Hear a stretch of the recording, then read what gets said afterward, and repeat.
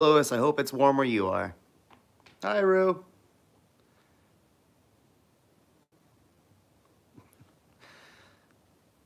Wait, how does this work? There we go. There's the chat. There we go. There's the chat.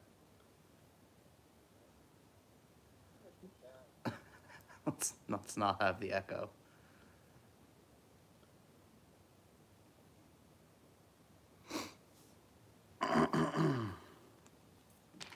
So yeah, this is kind of a very impromptu little live stream thing. I don't really know exactly what the plan is, but I figured, I don't know, it'd be kind of fun. This will be my first night. I'll be staying in the house, so it'll be interesting. Or at least first night by myself. So we'll see how it goes.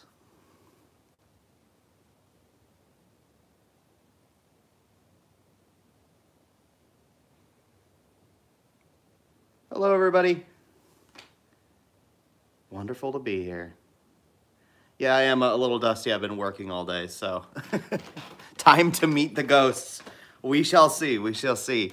I'll report back to you tomorrow and let you know if I've heard any. But so far, just a lot of radiator noise and things like that. Typical old house noises. Snowden, Indiana. Yeah, same thing going on here. Yes, we do have heat. The boiler system works, so all the radiators that you see around, they're decorative because they look pretty, but they exist, so. There's totally ghosts. I really haven't seen any. Thanks, Rue.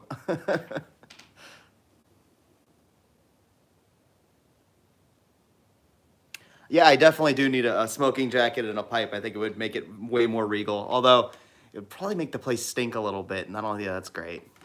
Just for effect, I guess, right? Chew on it like a Sherlock Williams sort of thing. Sherlock Holmes. Williams, where did that come from?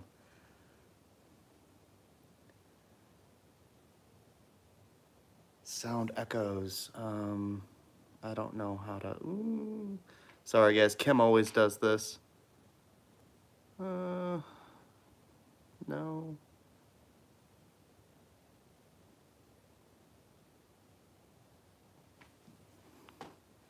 I have a full... Sounds good, right, guys? No? Yay, no? Maybe? Hopefully? I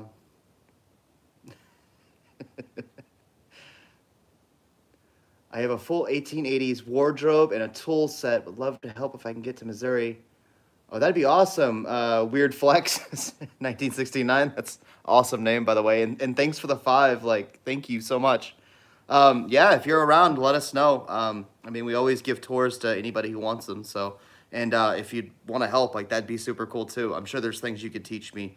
I'm still learning so much about like how to do anything in the house and stuff like that. So,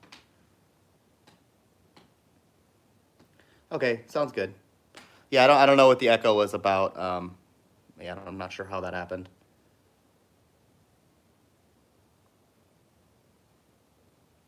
Yeah, I would be down to have like a little bubble pipe. Tell like bedtime stories or something like that. I think that'd be fun.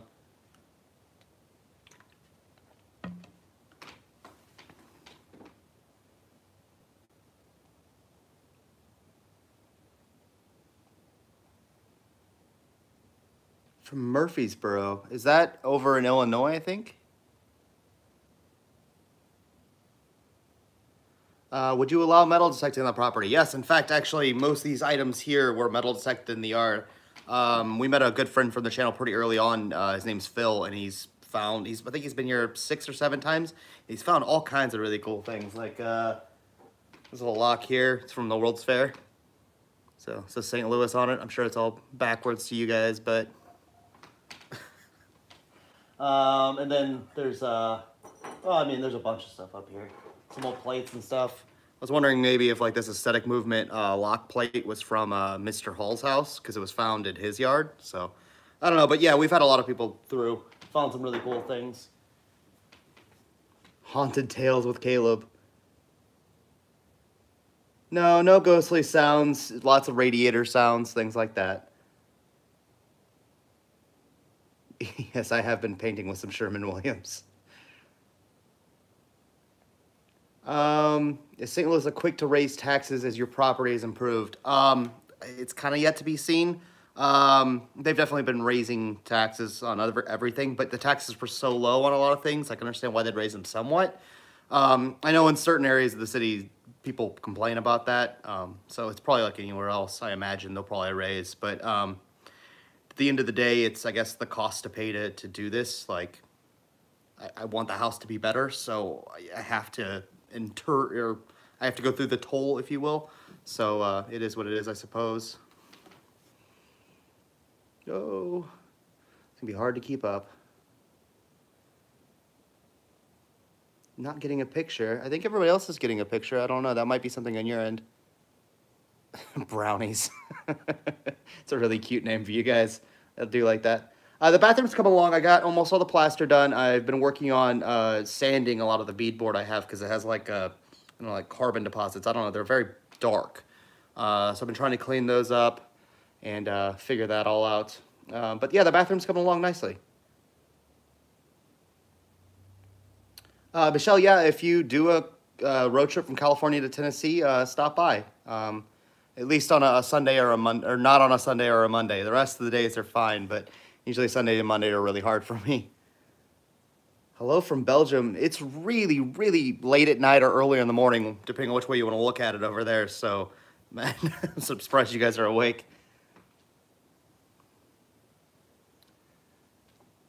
Yeah, the radiators have little valves to blow themselves out, but the problem I've been having is one of the valves or something gets too full of water or whatever.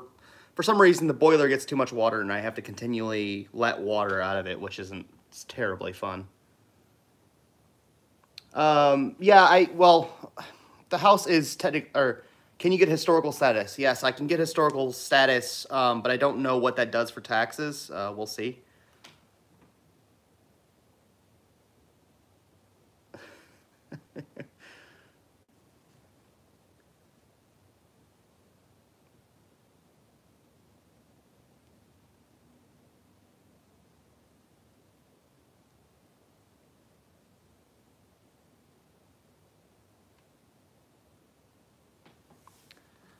William, when will you be living in the house? Well, I'm technically tonight. I mean, it's still living, but it's kind of camping. You know, like I have boxes of Cheez-Its and bottles of water, and I'll be all right. The heat's on, so. But yes, tonight will be the first like real night here by myself. So. The official Brownie fan club founded. Somebody go ahead and write down the date so we know exactly when.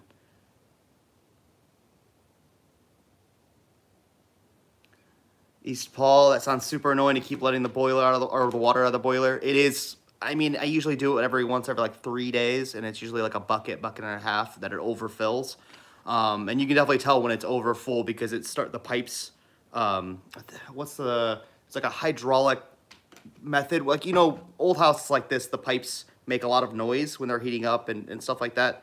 And you know, it gets annoying. So you kind of know when it's got too much water in it, or I can anyways now because of the sounds get annoying and you want to get the whole water out of it and fix it.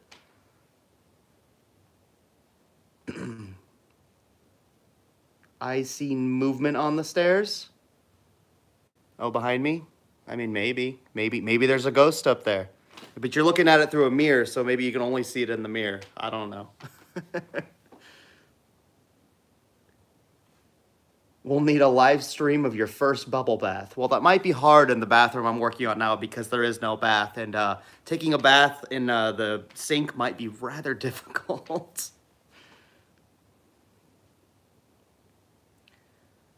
Is there just a shadow hanging out up there, guys? Everybody's seeing a ghost on the stairs. I don't see any ghosts. I mean, if there is a ghost, I don't know. They've always been friendly with me, let's say. So, I don't know.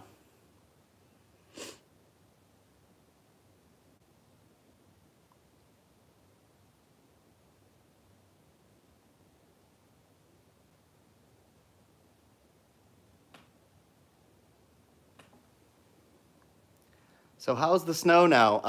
Quite deep in areas. Was a drier snow, so it kind of blew mounds up everywhere. So there's weird drifts all over the yard and stuff, all over my car and stuff, which is super fun.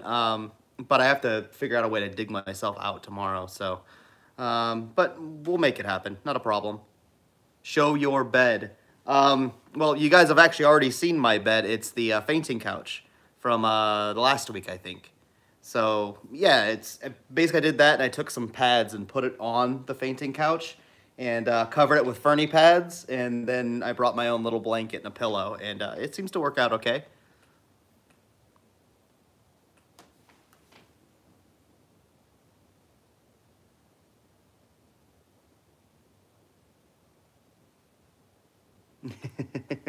Hi, Kayla from sunny summer's day in New Zealand, 3 p.m.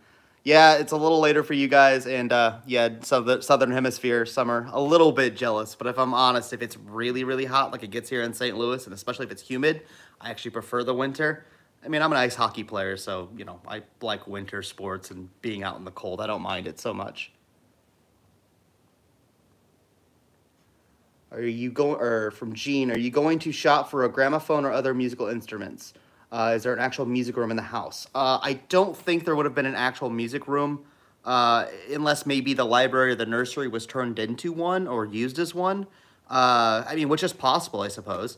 But I don't think so. I am going to have a gramophone, or at least one of those Edison wax cylinder musical instruments. This is an instrument, a player, I suppose. But they're technically a little bit too late, or yeah, too late for my house. They're like about like 1900 is I think when most of those were coming out. Since the house is 1890, it's a little off, but it's not off enough for where I mean, I really want one. They're aesthetically really pleasing, so I think they'd be really cool here.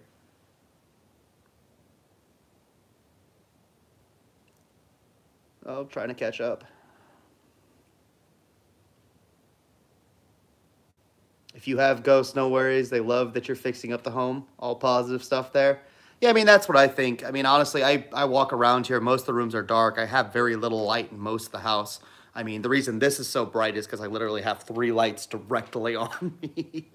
But yeah, most of the house is dark, and so I just walk around my phone and find what I need to when I'm working here at night. And I've had no problems. Like, I think the scariest thing so far is those Cooper's Strip Club cans that I have. Occasionally, they'll, like, you know, expand and contract and stuff like that, and so the can will make a loud ting. And yeah, once or twice it's made me jump because it's just a loud noise. But yeah, other than that, no, nothing. Like, it's been peaceful. So if there are ghosts, they don't bug me.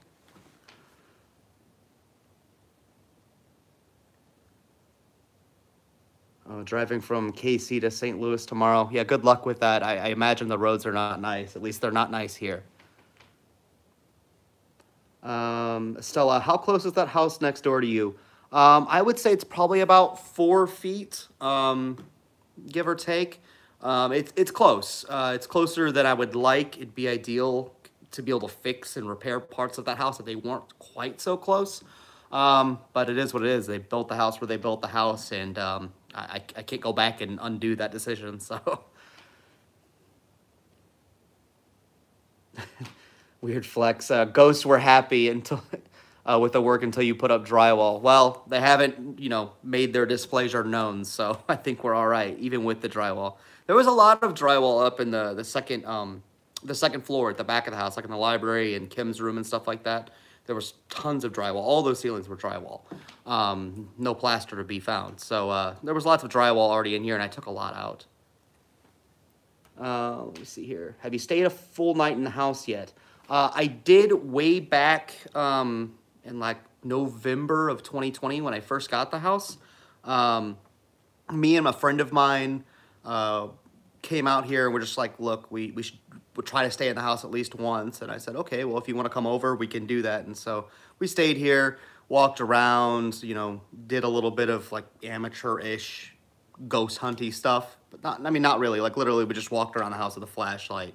And then had like a few beers, but it was fun. It was like a little camping experience in the place, and it was really nice to like wake up here. So I think that's what I'm most excited about for this is just waking up here. I don't have to, come from my other house and drive over here so I can get ready to work. So that'll be cool.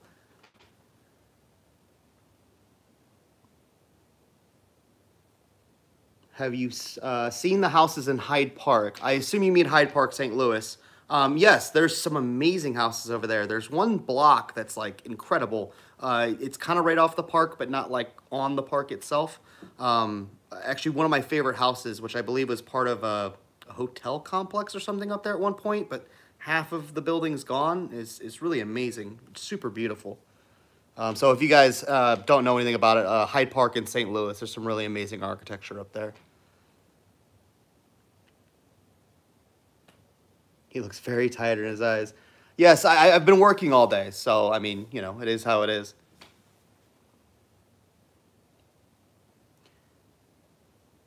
The atmosphere at night will help you sleep nicely. Yeah, I think so. It is quite cozy in here. How well is the house insulated? I mean, I guess by modern standards, probably not very well. We definitely have a few like holes in windows. We have some broken glass. Not everything's repaired. Not everything's fixed. So there are definitely holes. That being said, the radiators and boiler, keep it about 60 to 65 in here typically. So, I mean, it's comfortable enough. I mean, like I'm in a hoodie, but I don't technically need it. I could take it off. Like I wouldn't be, freezing to this. So.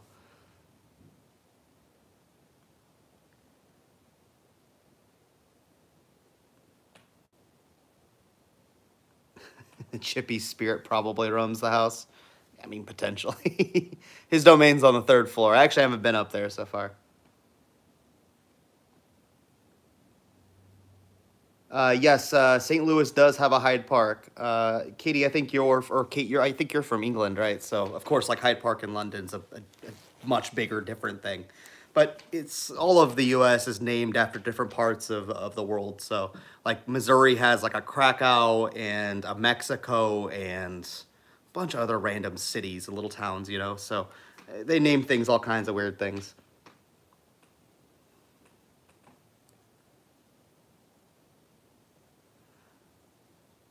But you make an art miniature of your house. Actually, yeah, I'm gonna try to be working on this here in the next few days, but I think my little sister wants me to build her a Valentine's Day box of my house, which I think will be interesting.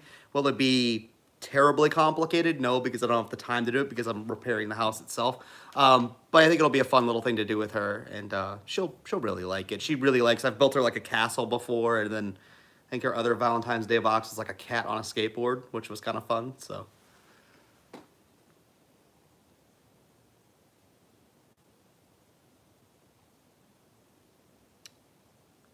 Sorry, it's a little slower because usually I have Kim here to read me the messages, and she's better at it than me. So if this Q&A session's a little clunky, I apologize.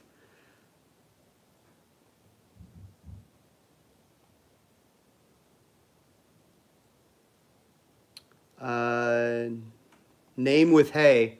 $5. Thank you so much. Has any of the Brown family descendants asked to see the place? Would you give the tour if you did? If they did, I would absolutely give anybody a tour. Again, I think this house is. I mean, it is a private house, but I do see it in many ways as public.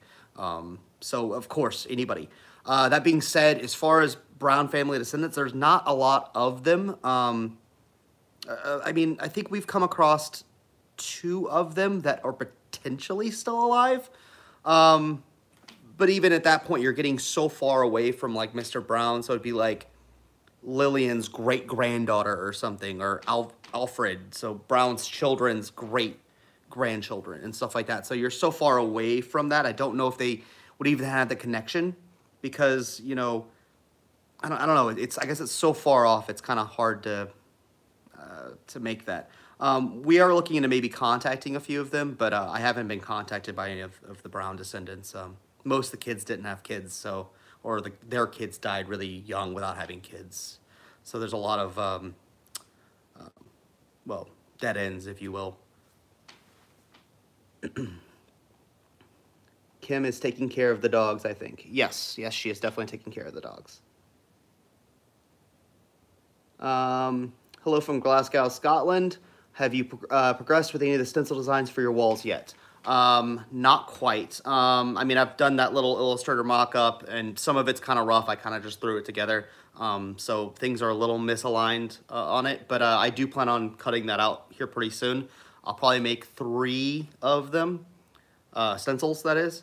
And mostly that's because you want one that's straight and perfect for a wall, and then you want ones that you can kind of bend and fold and push into the corners so you can get everything kind of perfect.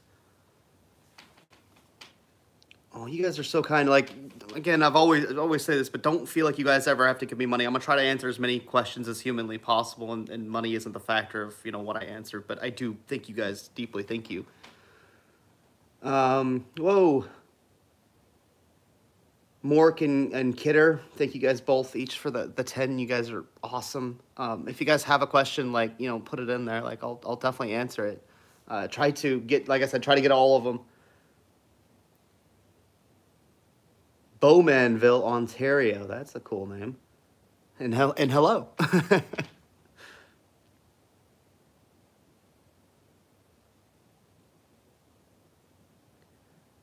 From Michael, the first resident of my 1896 house designed and lived in so many houses in the area, none of them for more than 3 years, so none of his descendants would care. I mean, there is actually, yeah, I mean, I can understand that too, because if it's just like, oh, this is just a random place he was. But I think this is the first house that Brown built himself. There is a person, because after Brown lived here, he moved in, I think, 1913 or 1915. I think it's one of those 2 years. He moved to Huntley, which is a very wealthy neighborhood in St. Louis. It was wealthy, well, it's country then, very wealthy now. So essentially, he has a house over there that's a very arts and crafts designed house, and I would really like to talk to the owner of that house. Because it's such a wealthy area, I don't know how comfortable for somebody from that area would be speaking with me. I mean, you know, it is with people with certain amounts of money. People can be, I mean, I don't know. Maybe I'm putting too much thought into this, but I do want to contact that person because our houses share a link. So I think that'd be really interesting to see. And that was the house that Brown died in, so.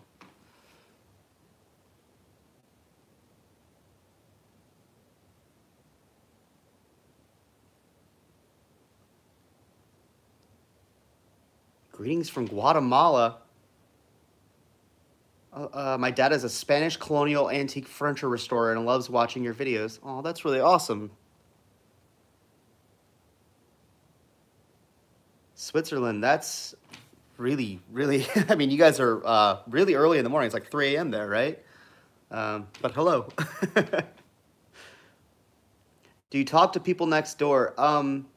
From Trace. Yeah, actually, I talked to the lady next door. I don't want to throw anybody's name out there. And I talked to the lady the next door down as well. That's where that door is from that I was working on a few videos back and still need to finish. And then there's neighbors further down that I speak to a lot. Again, I haven't asked them, hey, can I say your name online? So I'm not going to do that. But all the neighbors I've met here so far have been nothing but absolutely wonderful to me. They're the best neighbors I've ever had. Anywhere. So they're really great. Yeah, I can't say enough about how wonderful the people have been here so far. Like it's the best. So yeah, I'm happy with the neighbors for sure.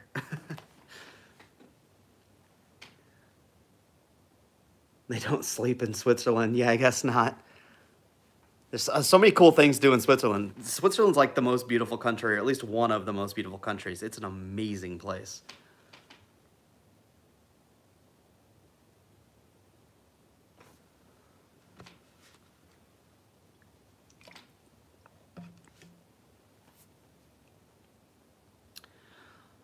Weird flex. Dude, again, thanks for the 20. Boiler issue should be a simple fix. You should have a feed pump with a float shut off. Take a peek into it. It's the same principle as a toilet tank.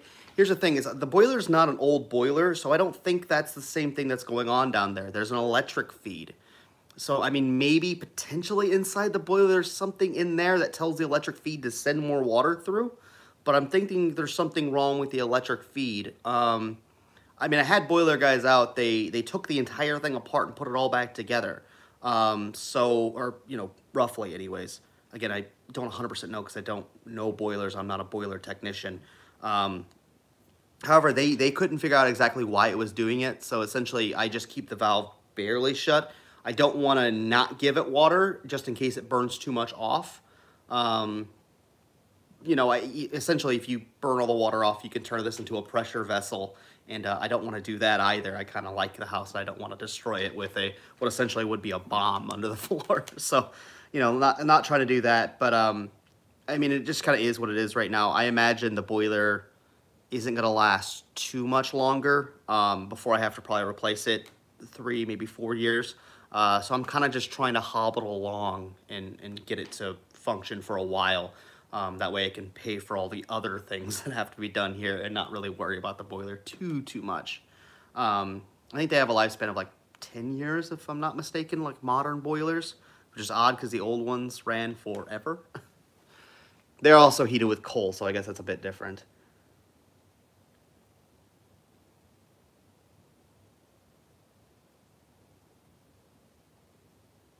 Oh, it being new is what I was betting off of. Yeah, I'm not sure, man. I just don't know the boiler system terribly well. Like, I know enough to fix it, light the pilot, things like that, but or like barely fix it, or at least somewhat troubleshoot it. So.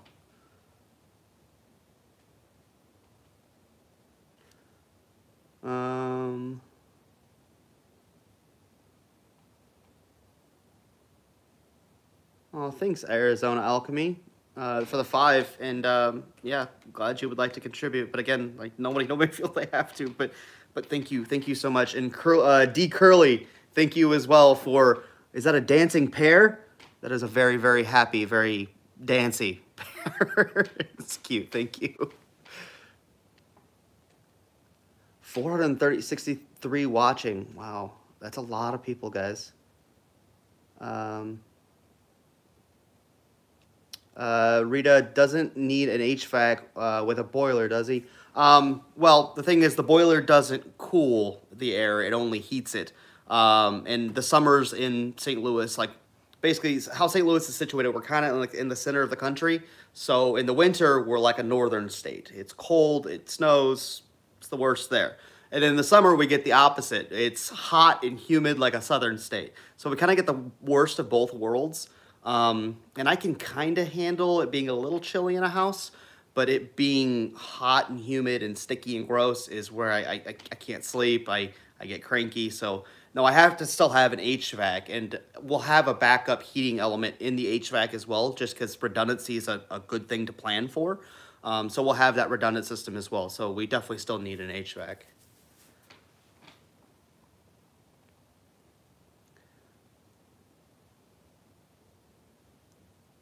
Hello from Indiana. My husband found your channel. He used to live in St. Louis and enjoys your info about St. Louis and period. Yeah, I think it's fun to talk about the story of my city and the house and the period. And I mean, I think that's where I have the most fun with this channel is kind of, I don't know, uncovering the stories and the lives and the different people who lived here and what was that like for them. You know, I think that's the coolest part of any of this. So I've had a lot of fun with it. I'm glad a lot of you guys enjoy that as well.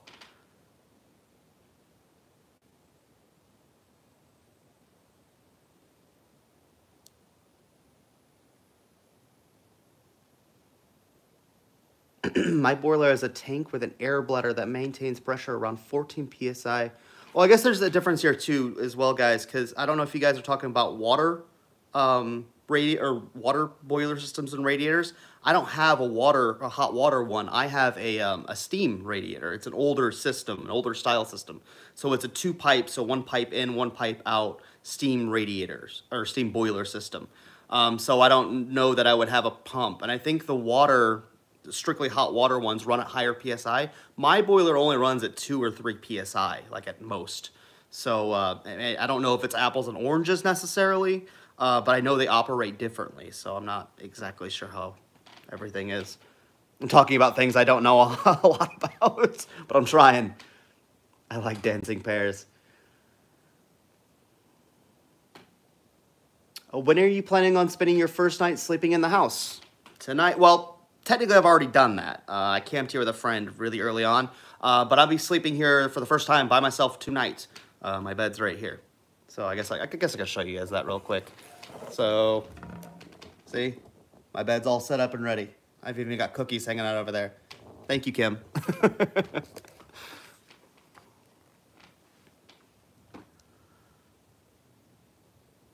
Oh man, these things come in so fast sometimes. Hi Caleb, you're snowed in there. How much snow are you expecting? So we've got most of the snow already, and because it's in drifts, it's hard to say. So I was out there earlier, and some of it came up almost to my knee, so about 1.5 to 2 feet. And there's some areas that are barely covered, like an inch or two. So you just have these big drifts that have kind of pushed up on everything because the wind or the snow was so dry that it's just kind of been blowing around and hitting weird things. There's some really cool like snow sculpture, if you will, that's been carved by the wind. That's actually really cool out there. Like at the old veterinarian's door on the side of the house, there's this really cool drift that's got like a point to it. I don't know, it's cool. I'll take some photos and put them up for you guys.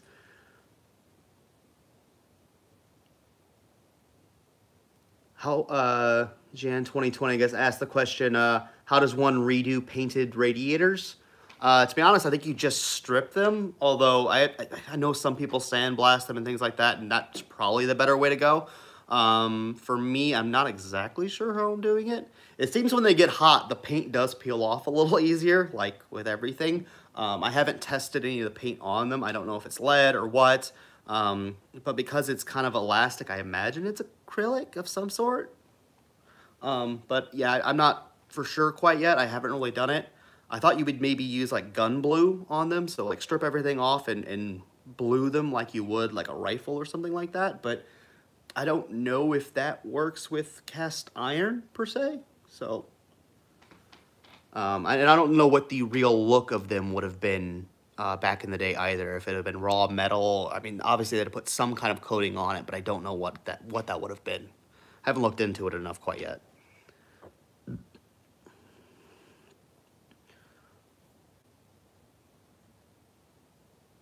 From Sully, $10. Thank you so very much. Again, you guys are always way too kind.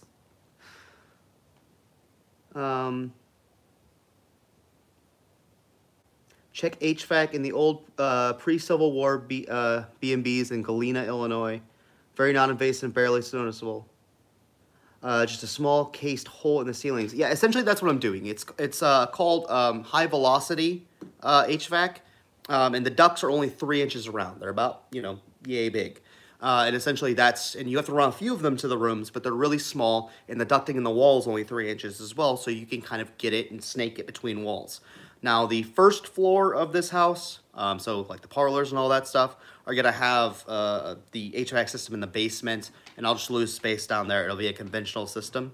But on the second floor, with all the transoms and all that, I can't drop any soffits, and I refuse to. I will not mess up this house in that way. So, yeah, I'll be using this, it's called a Unico system, but it's this high-velocity HVAC system. And I hear it's loud, I hear it's less efficient, I hear this and that, but it doesn't matter to me because having the aesthetic of the house ruined for air conditioning is not okay with me. I'd rather put window units in than destroy the plaster ceilings.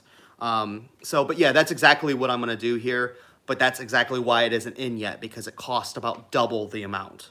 And you have to have like certain technicians, handle this stuff, and it's a mess. It's expensive, and that's why it isn't in yet, and that's why the library doesn't have a ceiling.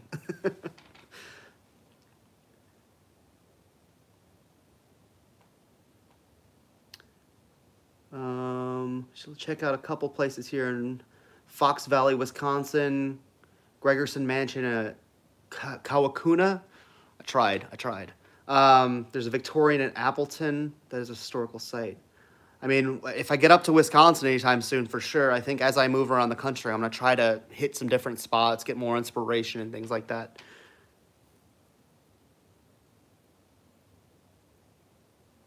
Oh, D. Curly, tell your nieces thank you for the Girl Scout cookies. I will for sure do that. You guys, by the way, like rocked their world. They were so very excited. So thank you guys all who have bought cookies. Like, you made 2 little girls' year. So thank you. They're very happy. Yeah, mine is a water boiler, totally different than yours. Yeah, that's true. I mean, the hot water radiators and boiler systems and steam are, I think they're completely different. They work very differently, and all modern stuff. So like in Europe and stuff, they still use boilers and radiators.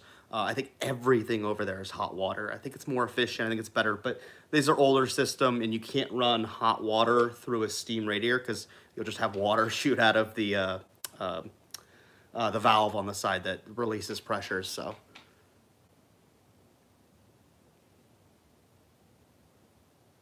Sorry if you already discussed this. Do you think the house is haunted? No, personally, I don't think the house is haunted.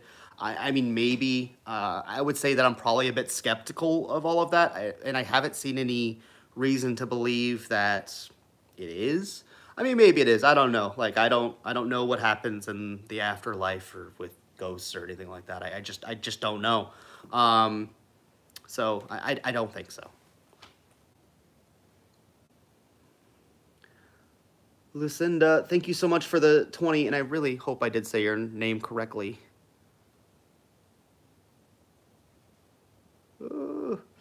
It is so hard to keep up with all this. If I'm missing your guys' questions, I apologize profusely. It's just, you know, it's difficult with so many of them, of course, and like I said, I try my best. It would be wise to have at least one working fireplace, even just for emergencies. The problem with the fireplaces is they're very small because they're coal-burning fireplaces. The amount of money it would probably cost to make a fireplace work for the amount of fire you could actually burn in them, it's not terribly cost efficient. I mean, you'd be better off for emergencies having a generator out back, you know, or something like that. I mean, you just could get like a log of maybe this size because the fireboxes are so small because they burn coal, and coal's so much more energy dense, and the heat you would get off of coal is obviously much more than you would for wood. That's why when you go into people's houses now and you see a fireplace, they're huge, you know, you need quite a bit of space to burn wood and to get enough draft to keep the smoke coming out. So they're just not really made for the modern world, these fireplaces. So to have them work, I think it's definitely a bit overkill. And the price to reline a chimney is for sure way more than I can do right now. So maybe that's something I can do in the future, with maybe the front parlor and the main master bedroom upstairs. I could have those two going. But like even this one behind me, and the one in Mr. Brown's room, the second master bedroom above me, because that's what connects here. This one I couldn't use because the boiler's directly below me, and they've redone the flue in this one with the boiler exhaust. So, you know, this I could never turn back to working again.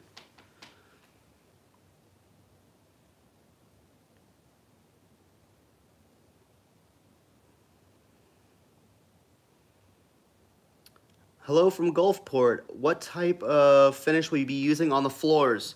I've been back and forth on that. I hear it's possible to use shellac, even though shellac's kind of a weaker covering. It was used for a while in that way. And I hear that there's a certain kind of shellac called button lac, which is a harder type of shellac or a tougher type of shellac that you can use on this. Now, of course, if somebody comes and spills a cup of vodka, well, bummer, right? But I've actually been thinking about doing shellac as a base for the color and the look of it, and then coating it in a product called Waterlocks. I think that's what it's called. It's been a minute since I've looked into this. So I think that might be the way to go with all of this stuff. I see somebody's talking about John or Dirt Pickle.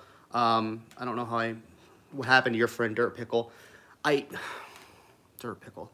So for those of you guys don't know, the guy who came and helped me with my electric, and I've been meaning to make a video about this, but I don't know how to cover it because it's just tragic. It's awful. The guy was one of the nicest guys.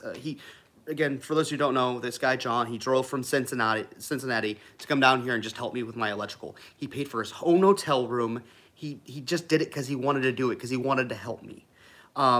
He was really, really amazing, super nice guy. We had been talking afterwards. And he passed away on January 10th. And I don't know. I don't know how to talk about it because it just sucks. It sucks so much because he was such a rad dude. But I don't exactly know what happened to him. His death is listed as unknown. I don't feel like poking and prodding his family because I don't know his family, and I only knew John for 4 months, and really only met him in person for 3 days. So I don't feel it's right to ask his family too many questions. And again, on his certificate or death certificate or whatever, or what they put out, the coroner put out or whatever, is death is unknown. And I don't know what that means. I don't know what was going on in his life. I heard he was talking to us and saying his back hurt and he wasn't feeling well. But I'm not here to speculate. I have no idea. He was a young dude, 41. It's not terribly old. He had a lot of dreams, a lot of goals. He was working on a house like I'm working on a house, like, and he was doing it in such a cool and creative way. And I think it is so terrible that his life was cut short like that. And I don't know what happened. I wish his family the best. I wish, yeah, I don't know. I don't have words for something like this. I just, yeah, it's about the worst thing ever. So,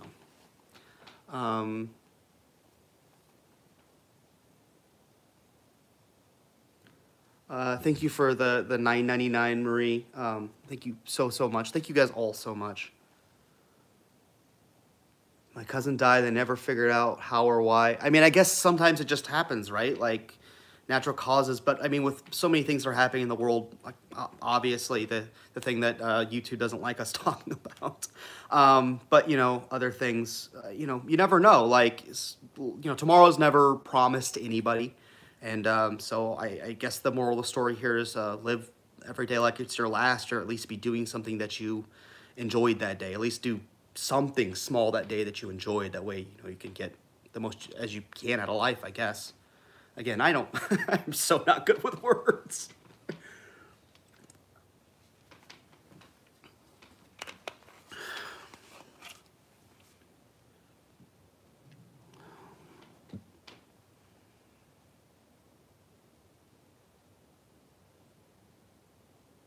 You need more water?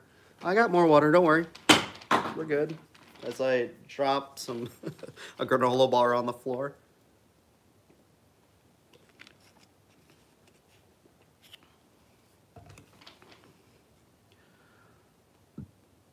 How generous of a soul to come and help you. Amazing.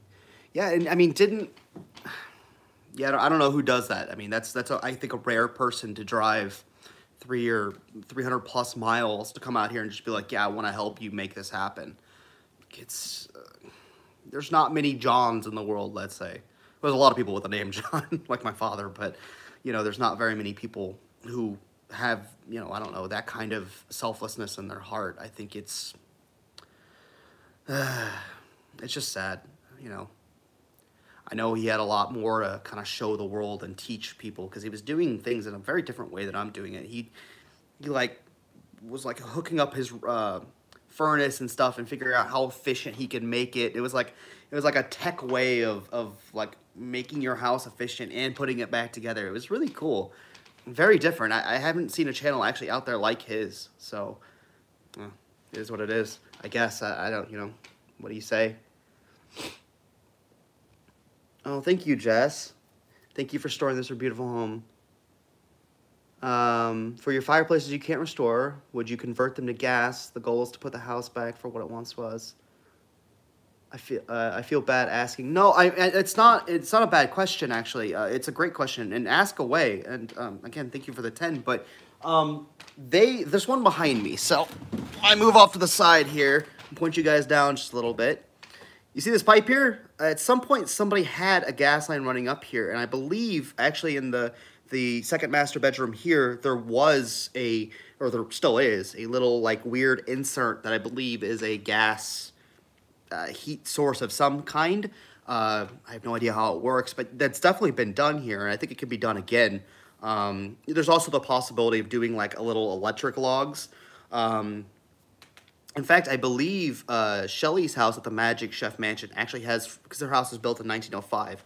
At that house, they actually have little electric logs that are from the era that they would use and said, like, it was never a real working fireplace. They actually always had these little electric logs in them that had little flickers of light. So, I don't know. It's kind of interesting. There's some kind of precedent, I suppose, historic precedent in doing something like that. And I would be completely okay with that. I just have to figure out what that looks like.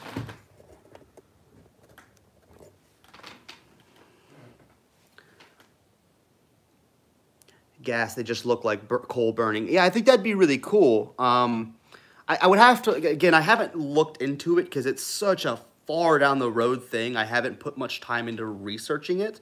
I mean, of course, I would like that to be something that happens. You know, I think it would be really cool. And again, yeah, the same idea applies to the fireplace as the rest of the house. I want the house to look and feel like it did back then. And I think having at least something that resembles coal in the fireplace, I think would be really cool. Or maybe I just set something up with coal and we just never light the coal. It's just there or as a prop or fake coal or something. Even then, I think you would get the idea behind it. And then in the summer, of course, you have the summer covers that go over everything. So, yeah, I mean, we'll play with the idea. I just have to get further along in the research to figure that all out. 73 in North Carolina today. Lucky. My family in Florida said it was 75 there today. Yeah, but you also have to deal with really, really, really hot and really, really, really humid summers. So Florida can have their 75 today, and all of a summer that's a little nicer.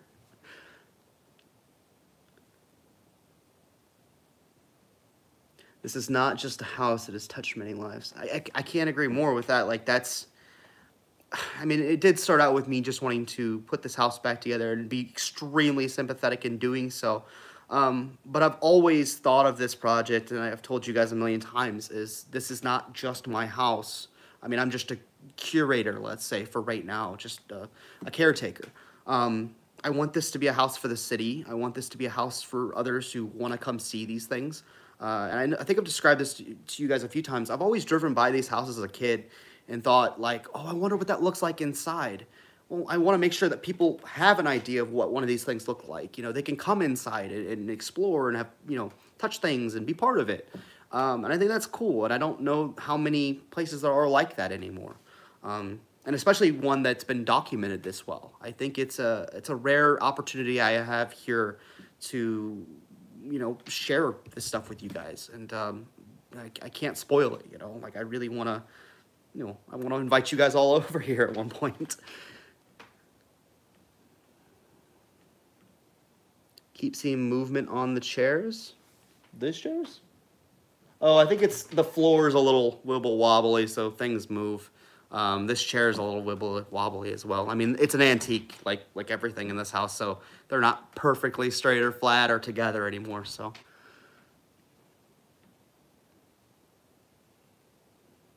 Oh.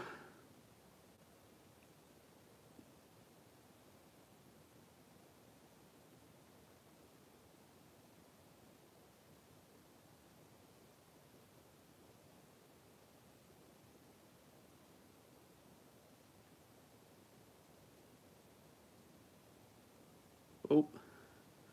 I think there's somebody, we're talking about the Super Bowl in Switzerland. I don't think I have an answer for any of those.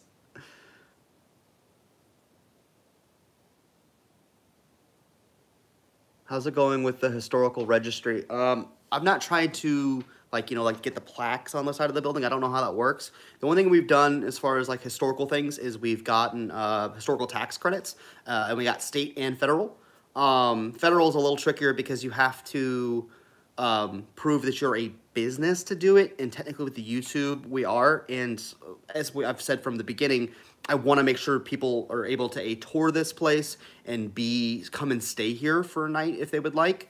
Again, I don't know how that looks. I know I've discussed that at length, but so we were able to get federal because of that. So we have the tax credits. As far as getting this to be a historical site, I don't exactly know what goes into that. I don't know the benefits versus the like the we'll just say, you know, there's a yin and yang to everything. So I don't know how that goes. Like, what will they restrict me from doing here if it is a historical site?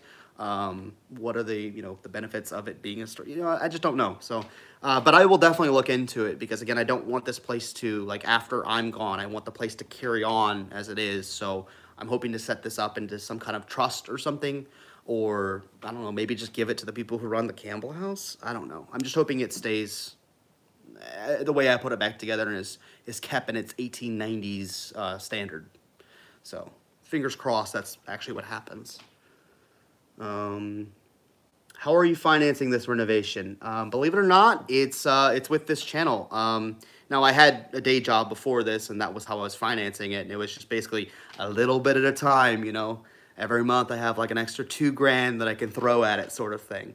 So essentially that's what's happening. Now after I get the kitchen done and all of the windows done, I can technically get a loan, a mortgage on this house. And so I'm hoping that that will speed things up. But of course, there's a bunch of things that have to be done before I can get to the point of finishing that to get the mortgage. So like everything, it's a catch-22. You need the money to get the systems in, that way you can put ceilings in. But, you know, but you would need the mortgage money to pay for the systems to put that in. So, I mean, things are just slow. I have to take it easy and just as I have money, put it in. I'm in this for the, you know, the long haul. This is definitely a marathon and not a sprint. And I understand that. And I understand that from the beginning. Like, I didn't have enough money to finish this place. And it's going to be a while before I do. So I just have to do it a little bit at a time, So let me see here.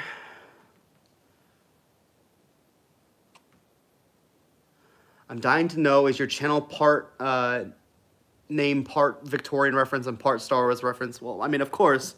And thanks for the 5 as well. Yeah, I mean, it was just such a good play on words because the house is a Second Empire house. And I don't know, I was just kind of thinking in my head, like, it just sounded good. Like, it's just a funny little pun, and I think people like it. So, and I really like it. So it was just kind of too good of a play on words to not name it The Second Empire Strikes Back. So, and that's exactly what we're doing here. We're the building striking back. It's coming back. It's being reborn. So it just worked on too many levels. So it had to be Second Empire Strikes Back. Can't just say The Empire Strikes Back. I'll have Disney over here trying to fight me. And Jess, thanks for the 5. And yeah, I really wanted to explain about John Dirt Pickle. I just didn't know how to do it. Eventually, I'll still have to make that video.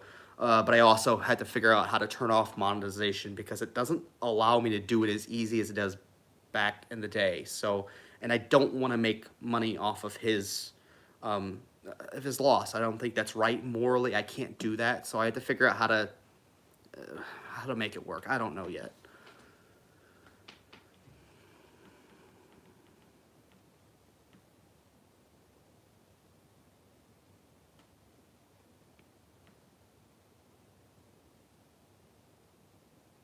Caleb, I saw Lane from our Restoration Nation talking about the topic of historic registry recently. She might be able to provide you with some helpful info. I'm very sure they will. We've spoken to them briefly on and off. We're friendly, if you will. And they're super cool people. I mean, the work they do is amazing.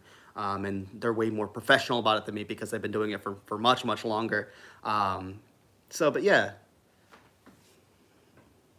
You know, we'll definitely look into it. Again, I don't know the benefits, the pros and the cons to being on the historic registry, so I just need to look into it. I mean, for instance, like I know that, well, for instance, the UK, like their listed buildings, I know there's a huge board of people you have to go through to do anything to your house whatsoever. And, you know, that's good because the house gets preserved and it gets, you know, it stays the way it is. But also then some people can't afford to fix it up because the way they want to do it is 10 times more expensive than it would be if you did it another way. So, you know, like maybe I get it on the historic registry and they're like, that little piece of drywall, Caleb, that you put up on the bathroom in there, that's not okay now. You must rip that down and replaster. You know what I'm saying? Like they get into particulars. So as much as like, obviously I want this to all go back original, I also don't want them to be like, I don't know, you have to use hand tools, or you know what I'm saying, something silly, right? We completely renovated the house, but it didn't restore what we. Oh, I think I'm missing that one.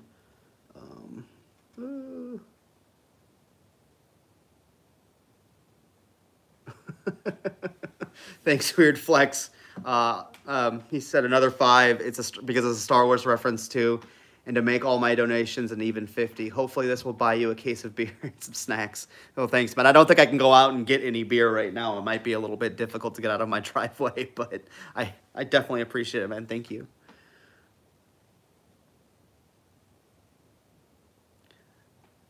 Let's find the next one. From Heart's Demise. I think that's how you would say that, right? Have you guys always had, or have you always had a fascination with things, vintage, antique, or restoration? I hope everything is okay over there with the weather. Love you guys. And love you too. Thank you. For the 5. Yeah, I think I've had a fascination with like older things for a very long time. Like I've told this story before. I was really into the Titanic as a kid, like 7, 8, 9. My aunt had a school project, and she bought the little VHS tape with Robert Ballard from '87, Finding the Titanic, and that was the most fascinating thing to me. Like, I don't know, I just liked it a lot, and like, I really liked the Scooby-Doo cartoons as a kid as well, like the Where Are You, Scooby-Doo, the first ones. And so if you look at all those, like, old backgrounds and stuff, they're all old Second Empire houses or spooky houses. It's always Victorian stuff. I always thought that stuff was cool. Like, who wouldn't want to live in a mansion? Spooky or not, like, it's so cool. It's so beautiful. And the same thing with, like, the Titanic, like, the way they put things together. I thought, like, that's, like, the height of craftsmanship, right? And how lucky were these people to live in a world where things were so pretty all the time. So I think from a very, young age, I was really into things like that. And my grandma had this old kerosene lamp that I thought was like the coolest thing ever. It's probably from probably 1890. It was probably about from this age. And I don't know. I just liked old things. Like they felt like they had more weight and more value to them because they were part of somebody else's life before you, and they were built so well that they made it from that other person's life to yours. It was, I don't know. I've always had an interest in these things. I'm not even exactly sure why. My family, at least on my mom's side, doesn't have like they like old things, but it's not the same thing. It's not the same, like, I guess, level of respect that I have. But yeah, I from a pretty young age, I really liked old stuff.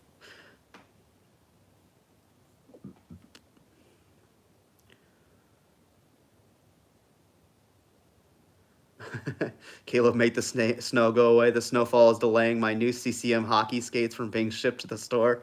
That's a problem. But as soon as you get those new skates on, they're gonna hurt your feet for like 3 weeks. So maybe it's best they don't show up quite yet. That's the kind of skates I wear, by the way. I mean, I have goalie skates, but there's some CCM tacks.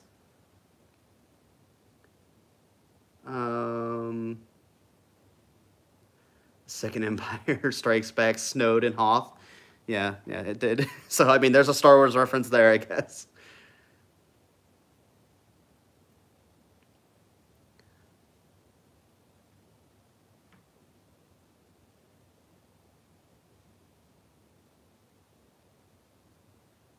Don't do it, Caleb. Those people are impossible to trust me. Oh, the planning form people. Yeah, or historical people. Yeah, I mean, even with the historic tax credits hadn't had much of any problems. I think the one thing that they were talking about was like the maid stairs. They're like, how do you know if there was shellac on the maid stairs? And I'm like, because I stripped it and there was shellac behind it. They're like, oh, okay. So that was the only like weird little hiccup we had. It took like 10 minutes to convince them that it was shellac, so we're good there. A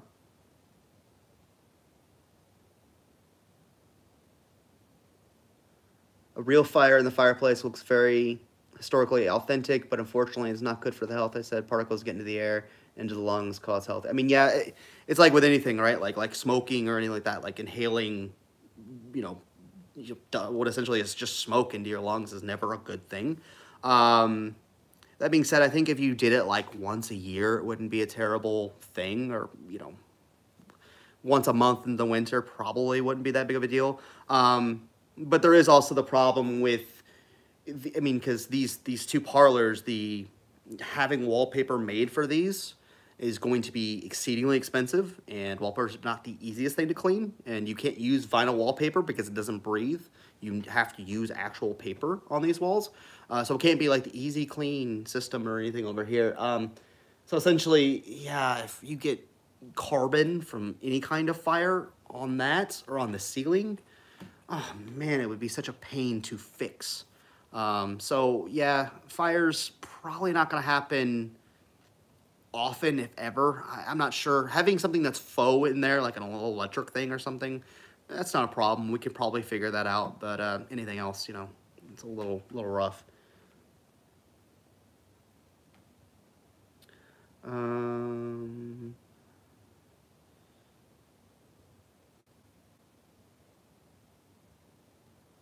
Hello, Caleb. This is John from Bethel, Missouri. Have you looked into the National Trust for Historic Preservation? They have many useful sources for many useful sources of information for restoration efforts. I believe I've looked into that very slightly, but not 100% yet. You know, I try to use as many things as I possibly can. You know, but you just kind of try to figure it out. Snoopy snacks, cookies. Kim's on one over there.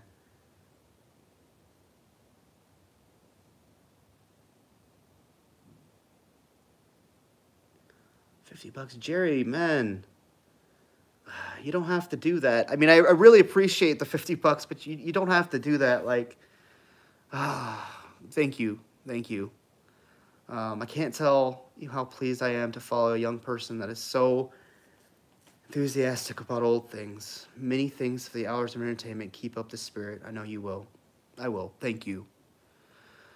Oh, you guys are always too nice. And I don't know how I deserve to be so lucky to have such an amazing group of people who care so deeply about what I'm doing. So thank you guys. Whoa. Every once in a while, the whole chat just jumps and I lose where I was. Oh, there you go, from the Toronto Maple Leaf. Nah, Caleb, I got the CCM Ripcord 90s. They fit amazingly. No break-in period. Well, hey, if you got no break-in period, that's fine. All I know is all the guys in the locker room consistently complaining, especially after Christmas. Everybody's girlfriend, for some reason, got them a new pair of skates, and so they've all been complaining.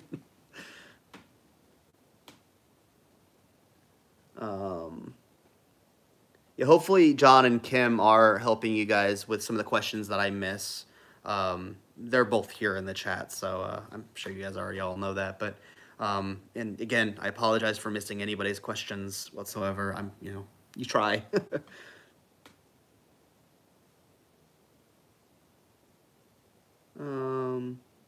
Some of us are living via you and Kim. Well, feel free to do that. For sure, live through us. You know,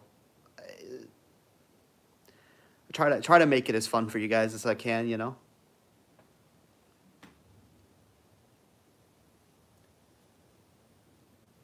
I love getting your Patreon postcards. Silly husband thought it was from our teen nephew with the same spelling.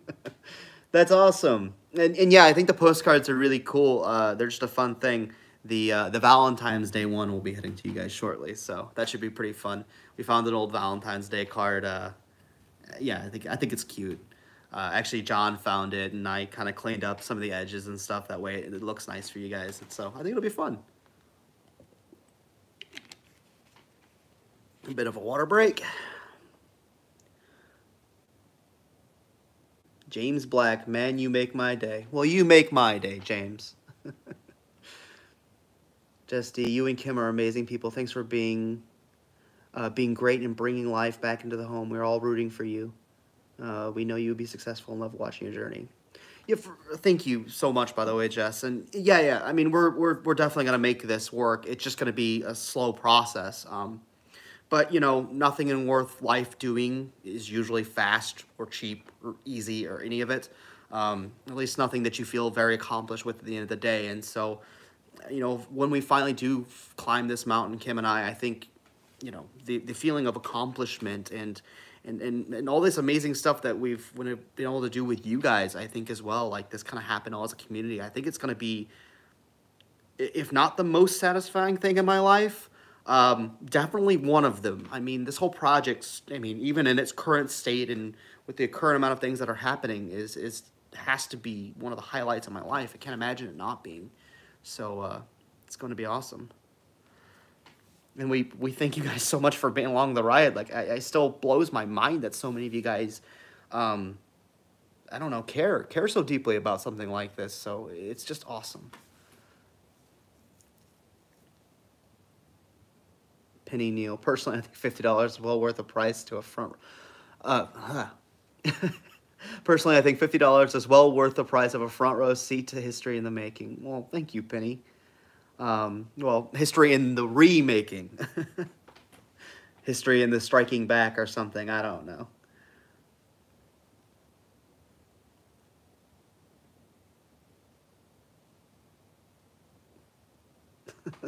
Lars from Mars. Roses are red, violets are blue. I'm restoring a house. Would you like to come strip the paint while I insulate the loft? It's a good one. I like that. Jamie C. New York. Are you going to do any giveaways? We would love a part of the old wallpaper. Do you mean like some of the original wallpaper? Because I can't give that out. That being said, if you want the Illustrator file, or if any of you guys want the Illustrator file that I made for that paper, you can have it. I think giving more patterns to people to be able to restore their own projects is more than enough payment for that. More houses get it out. And you guys, again, you guys have given me so much. That's free for anybody who wants it. In the description of all the videos, there's email there. If you guys want the file, send an email over and we'll shoot you over the Illustrator file. Manipulate it, do what you want with it. It's yours. So, you know, if that's what you want. But the actual scraps, I have so very little of it, and I want to keep it for posterity of the house. So it stays with the house. If I had more pieces of it, I would send one off to you, but I just don't have very much of it in general. So, and yeah, I do want to do more giveaways. Currently, right now, it's like, you know, like I have certain furniture that was left here in the house that I've been trying to give to people because I don't want it to end up in the trash because most of it's fairly nice or antique. It's just not the right style for our house. Or like smaller things that we find. Like I do want to give more things back, but it'll be like architectural pieces that I find. Like we have a contractor friend who, when they start ripping apart a house, because that's what the person wants done with the house, she calls me up and then architectural pieces find their way to me.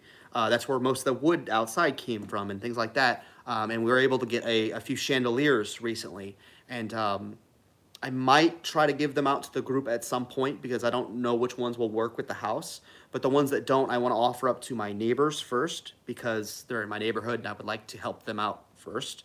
No offense to anybody here, but you know, you gotta. I hope pieces I pull out of houses in St. Louis stay in St. Louis, and if they can't, I do want them to possibly go out to some people like you. Because, well, you guys have given me so much. I would feel like a fool if I didn't offer that up to you guys. And in the process, we both together or all together save more pieces of history, which is ideal.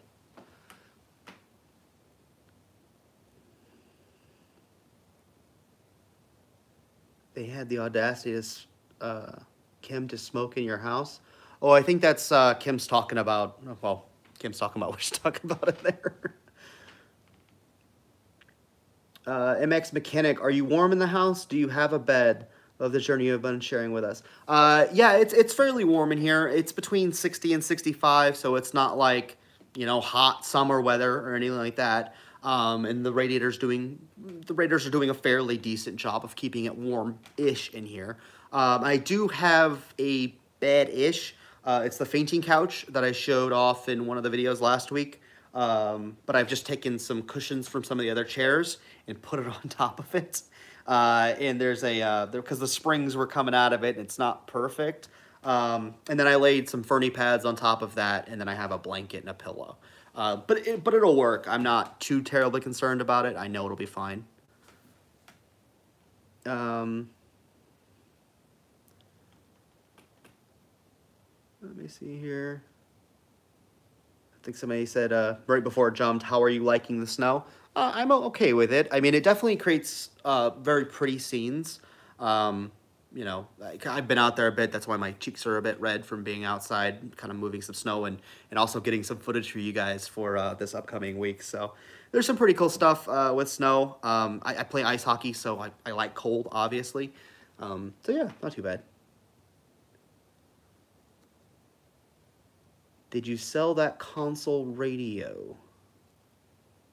Oh, no, no, no, no. I think the console radio you're speaking of, at least if it's the one I'm thinking of, I think it's probably from like the 60s. There was a lady who wanted it, and we just gave it away. You know, we list things occasionally, not for money. Again, it was free giveaway, but it was most of the inside of that was kind of ripped apart. But it was somebody who was planning on putting it back together, so we're glad it went to a good home.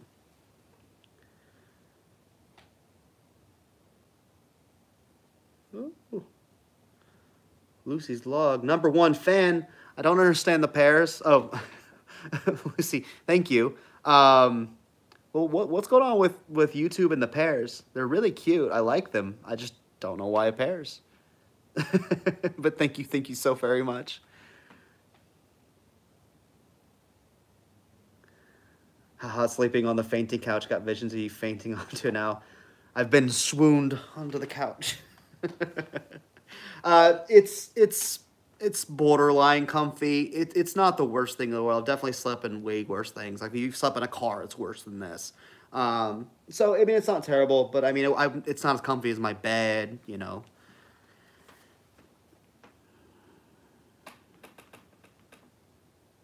I hope to God something goes bump in the night while you're there tonight. LOL.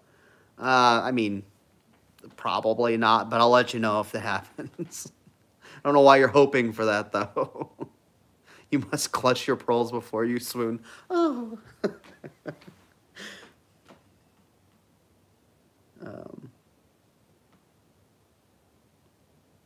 Oh, they're automatically the super stickers. You see, Kim knows all about the YouTube stuff, about the pairs and stuff, I guess. But I like the pairs. They're cute.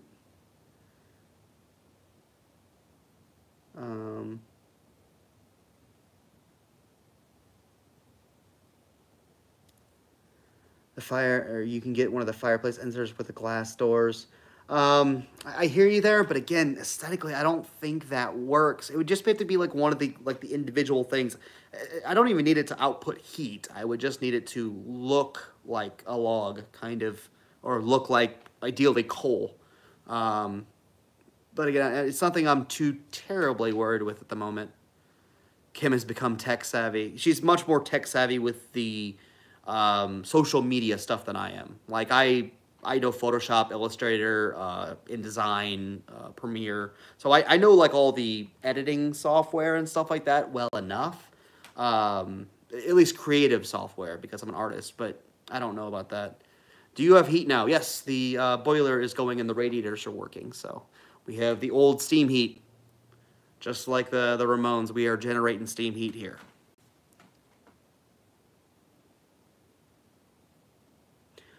What is your favorite room in the house? I think I have to say the formal parlor, so the front of the house with the shutters and all that. I think it has to be my favorite. I think primarily because of the shutters. Like, I don't know, just the way they fold up and the fact that they put new windows in there and they're not gone is so amazing to me. Secondly, I mean, I don't know, it's hard. Like, it's kind of one solid thing, right? So it's hard to kind of pry apart. You know, it's like, which finger do you like in your hand? It's like, oh, well, I kind of need them all, you know? So, yeah, I don't know. I like all the rooms a lot. You know, I especially would really like these two parlors as soon as I can find the photos of the original mantles so I can get these remade, because that's really important to me. How many vacant houses are on your block? I think just... Well, the one over there is being worked on, so it's technically vacant right now, but she's working on it. There's one between me and the Sheehan Mansion. The Sheehan Mansion's a big mansion on the corner, much bigger than my house, at least double the size of my house. and they're the ones who kind of set up this whole neighborhood. They're like the founders of the neighborhood. And it is technically vacant, but somebody lives in the carriage house. Again, the carriage house in itself is huge and older than the house itself. So I think there's only two vacant houses on the street. That being said, there are a lot of lots on the street where houses used to stand or just aren't there anymore. But they're technically not vacant; they just don't exist. The other side of the street's different. I think there's only two houses over there, and the block is solid all the way down. I think that block is only missing one house, where mine is like missing 8, probably.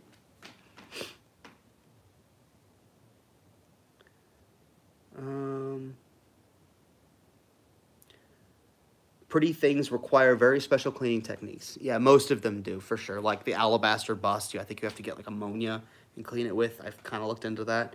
But that's okay. If you care enough, you'll clean it, right? And I happen to care enough, so that's good. Jan 2020, did you check with the City Hall for photos? No, I mean, a lot of things going on right now because of the virus. Most places aren't getting back to us as well as we'd like. Like the library for those photos we got of like the pocket watch and Mr. Brown's personal tools. It took over a year to get those. People are they're just backed up, and because of everything that's happened over the past 2 years now, things just don't happen as quickly as you would like. City Hall also, I don't know that they would have them. I think they would be in like the Historical Society here in town. We'd have a better shot. In fact, the 1896 photo we have of the house with the family out front, the one that's the logo for the channel essentially, that house or that photo was from them. It's from the Historical Society. So.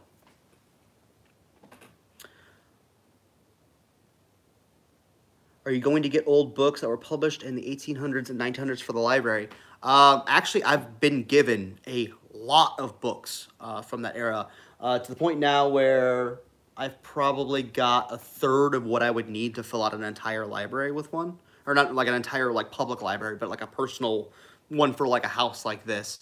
There's some really cool ones too. Like I have 2 Jules Verne's books. I think I have Around the World in 80 Days and 20,000 Leagues Under the Sea. I think they were published in 1896, each of them. They're really pretty, like obviously super intricate on the covers. So really stoked on those, and a bunch of really a bunch of other really beautiful books. Now, of course, I don't know all the authors. It's impossible to know every author for every book. But I think as far as like a comprehensive library, there's some really cool stuff there. How many different types of wood have you discovered in the house? Well, there's the pine that's everywhere. It's either pine or fir. I'm not entirely sure what every single piece is, and I can't tell the difference between pine and fir. I have no idea how one would go about that. They look extremely similar, so either pine or fir, and we have a lot of that in the house. There is oak, and I believe it's white oak, and that's the stairway, and then the pocket doors in the stairway and the entryway, and all the trim is all oak there. The door that separates the front hallway from the back hallway, that's oak as well. And then the 2 parlors are both cherry. And actually the parlor, or the doors that go into the parlor are half oak and half cherry. They've been slotted on each side with about a 1/4-inch veneer on each side. So it's a really thick veneer. So that's how they've done that here. There's technically walnut in the maid stair because the newel post in that area is walnut, and so is the top handrail. I'm sure there's other little bits of wood that I don't know. Like, here in the floor, there's the parquet floor in this parlor that I'm in right now, and it probably has 4 different varieties of wood on it. I think there's mahogany, and some other stuff. The new windows I put in are mahogany, so 5, 6 different types of wood. Mostly everything's pine. All the doors like that curly pine and stuff, so. Let me see here. Where are we at? Oh, for pears. Kelly, thank you. And also thanks for the laugh. That's pretty good. You look tired. Well, I mean, I am tired. I did work today in here. We're getting the bathroom back together, but that's how it goes.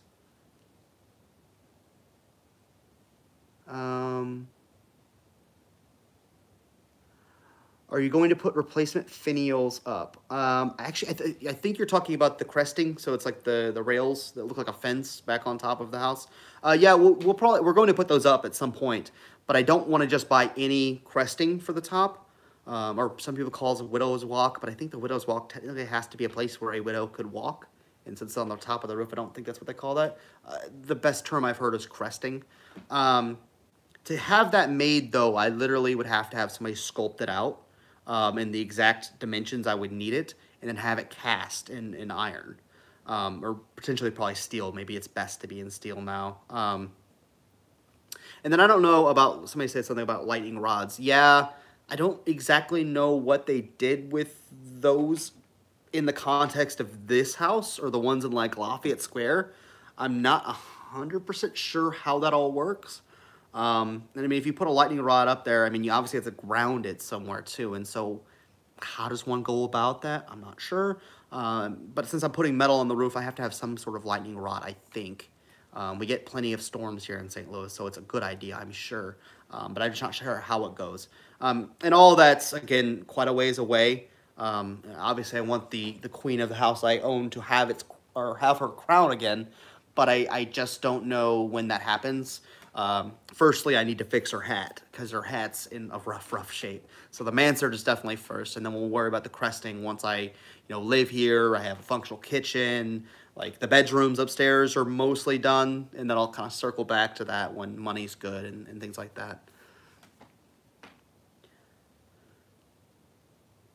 Are you going to make a stencil from the copied wallpaper design, or are you try to freehand it? No, I'm going to stencil it, the wallpaper, but I'm going to stencil it, and then I'm going to draw out the stencils and then hand paint that. So it's a mixture of both. Even in that wallpaper sample, that little clipping I have, things aren't perfect. They're not all straight, and you can see imperfections in it. So I think having it be a little imperfect is actually ideal. It would be easier to, say, spray paint it or something like that, which is something I'm actually good at. It's something I did for a long time. I can cut and make a stencil look that you wouldn't understand it's a stencil. So I did that for a long time. Like I was, like a graffiti artist and stuff. And so 28 layer stencils aren't a big deal to me to make them look really well. But we'll make it happen. Oh, wait, how did that go back up?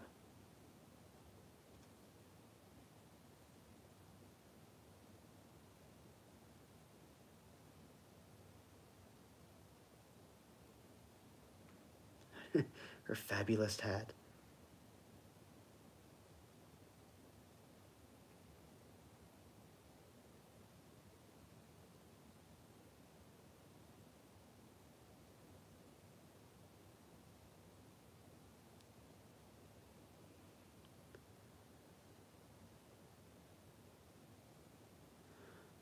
Also, all right, what about smoke detectors? Is that allowed in a house?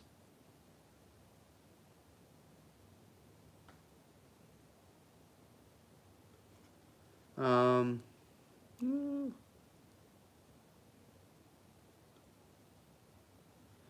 on, I'm trying to, another hand, okay. Any vandalism or crime you've encountered? No, not so far. There's a hole in the window in the kitchen from a rock or something from back in the day. But that was here beforehand. Nobody's really done or messed with anything here so far. I think the worst I've seen is like I came in one day and there was a broken bottle on the sidewalk, like a beer bottle, like big deal. So none of that or anything like that. No problem so far. I mean, like knock on wood, right? But nothing so far.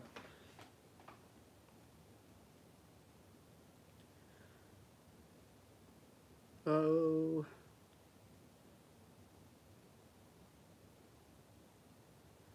We have lightning rods. They have a wire that runs in the ground to disperse the electricity. Yeah, I mean, I've seen them, and I kind of understand how they work. I just don't know what goes into it. I'm sure there's some specifics I just don't understand.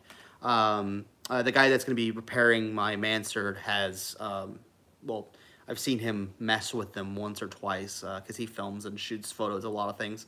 And I've seen him mess with those and run the wire, but I just don't know the specifics of it. And when we're talking something like electricity, you have to know the specifics of it. So especially with that much voltage. I want to see the snow outside. Okay. Oh, let me get it off here. You guys are on a phone, so it's a little easier. So, how well you're gonna be able to see it out there, I don't know, but I'm gonna try. You're live. Okay, and we're back. Sorry. Yeah, remind me not to move my phone ever again because that was a terrible idea. That did not work out well. Okay, so everybody good? Are we good? Did I lose everybody? Did I drop everything?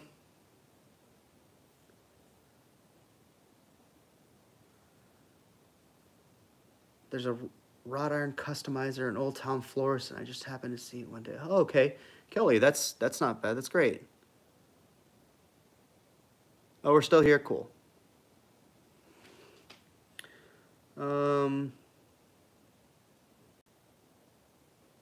Cloverfield camera work. Yes, exactly.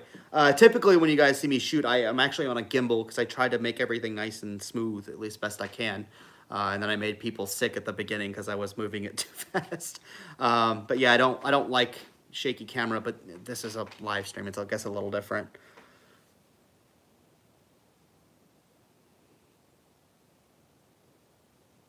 Was this how you imagined you would be spending your first night in the house, Caleb?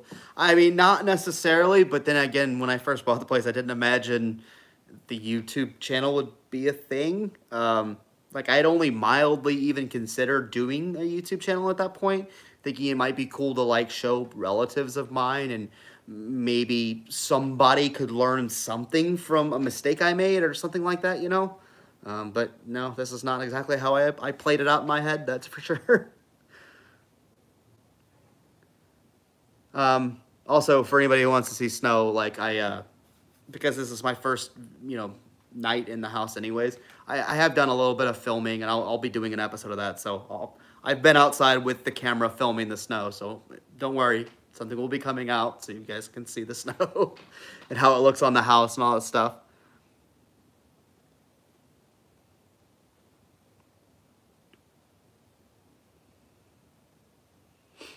The roof ironwork is called ridge cresting. Yeah, that's what I've always heard it called. Lanning's Foundry in Scotland reproduces patterns from the Saracen Foundry old catalog. They can ship or possibly recommend a U.S. manufacturer.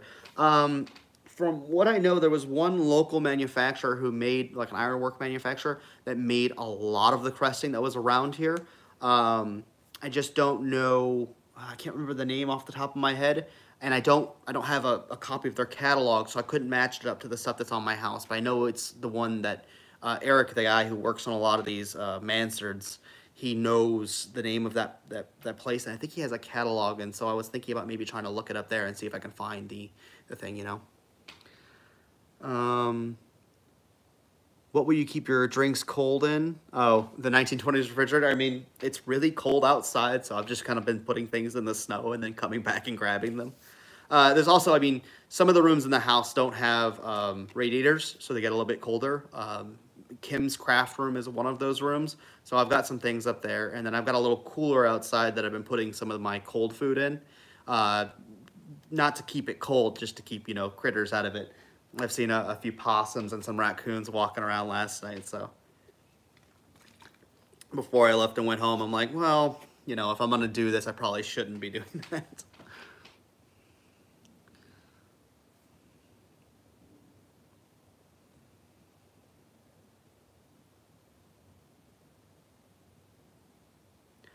I can see a little child peek on the stairs in the mirror. Please watch this live back. I mean, maybe. Is he right there? I don't, other than Warren, who was an infant when he died in this house, I mean, I think they had the house for 9 days, and Warren was, I don't know, 6 months old. There hasn't been a child that I'm aware of anyways that's passed away here. So, I don't know why there would be a child spirit here. There's others. The veterinarian died here. The veterinarian's wife died here. Of the Browns. So I don't think any, because even Charles S. Brown Jr., which I always thought died here, I actually believe died at Hall's house, which was next door. because the Browns were out of town. I think they were in Europe when he passed away. So I don't know of any of the Browns other than Warren, the baby that passed away here. Mr. Brown died at his place in Huntley, which is the house he built after this one. Mr. Brown's wife died there. His second oldest son, Alfred, died there. And Lillian, the daughter, the oldest, she died, I think, well, she married a guy named Funston, last name Funston. And so she died wherever they were living when they were together. So not very many Browns here. But like I said, the veterinarian, he died here. His wife died here. And I think one of their daughters died here. All of old age. So even if there's like spirits, I don't, like there's no murders or, really terrible things that have happened here. Things have always been pleasant from what I know. So,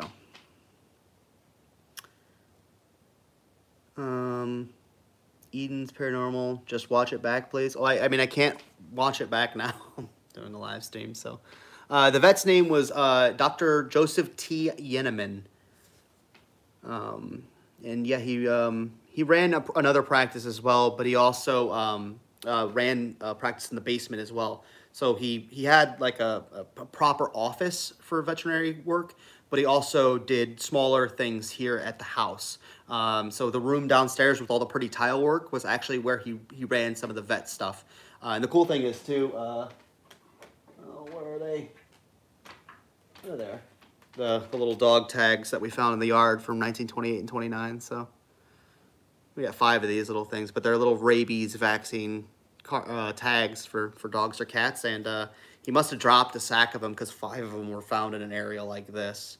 So I must have dropped a sack, and then my buddy Phil, metal detecting, found them in the yard. So a cool little thing that ties the back into the house. Caleb is no scared of no ghost.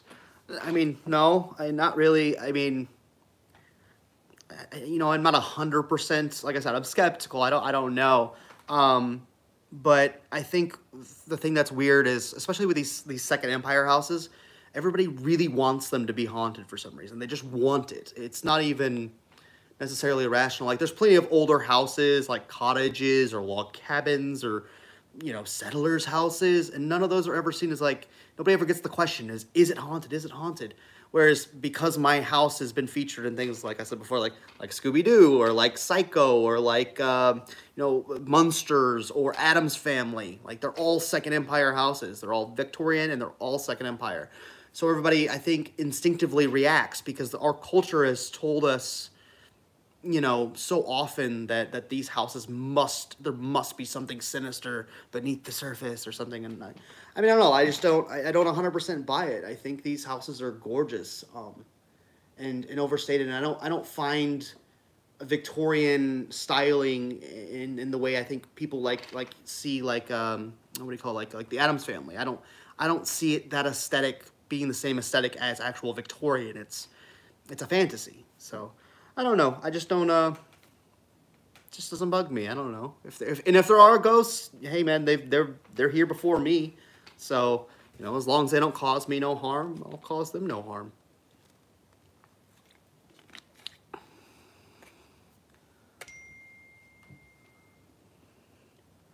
What? Kim is texting me and telling me somebody's trying to be mean to our buddy Jake in New Zealand. Somebody's bullying him for being into history, which makes no sense. Jake, don't listen to those people. Not worth your time anyways, buddy. I think everybody at some point in their life probably gets bullied a little bit. I certainly did here and there. But like what you like. Don't worry about what anybody else says about anything, man. You enjoy the things you enjoy because you enjoy them. And I think if you let them destroy this thing that you like, then they win. Don't do that, man. Just enjoy what you enjoy. Life will be a lot less wonderful if you let people take things away from you that you enjoy. So keep it going, buddy. And don't worry about nobody, man. They don't matter.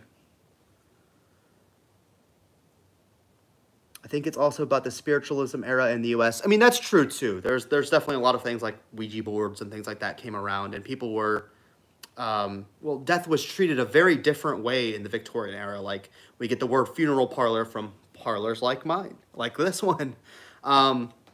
you know, and all the weird stuff about how you would, you know, cover your mirrors in your house, like, or, you know, the idea of a good death and all of this stuff. Like, there's a lot of taboo and things changing and people trying to figure out how they actually feel about death in this era, which is actually extremely interesting. Or like, you know, the common practice of death masks and death photography. It is actually all really fascinating. But none of it scares me. It's sure it's creepy, but it doesn't, you know, it doesn't scare me. Again, it might be different if I knew something that like really heinous happened here, like I don't know, some axe murder or something. But no, I mean, I think people really lived their life here, and I think it's with anything, right? Like any place, any thing, right? People had great times with it, and they had awful times with it. But I think mostly here it was just people living their lives, you know, their day to day, the joy and the excitement, and of course the loss and the pain, and like it's everything, right? It's the mixture, it's the yin and yang, the spice of life, it's all of it. And this house has experienced many generations of that, and I find that more fascinating than frightening. So just, you know, my 2 cents, I suppose. Caleb, the RMS Queen Mary said they've been haunted, but it's all made up by Disney. I mean, potentially, yeah. I've actually been to the Queen Mary a few times. Yeah, Kim has as well. It's a pretty cool place. And again, I would just wander the ship by myself and into the dark hallways, and I don't know. It never seemed creepy. Plus, the like the mall area of that boat with all the Art Deco and like streamlined modern details. Oh, it's like chef's kiss. Beautiful. Really, really, really pretty place.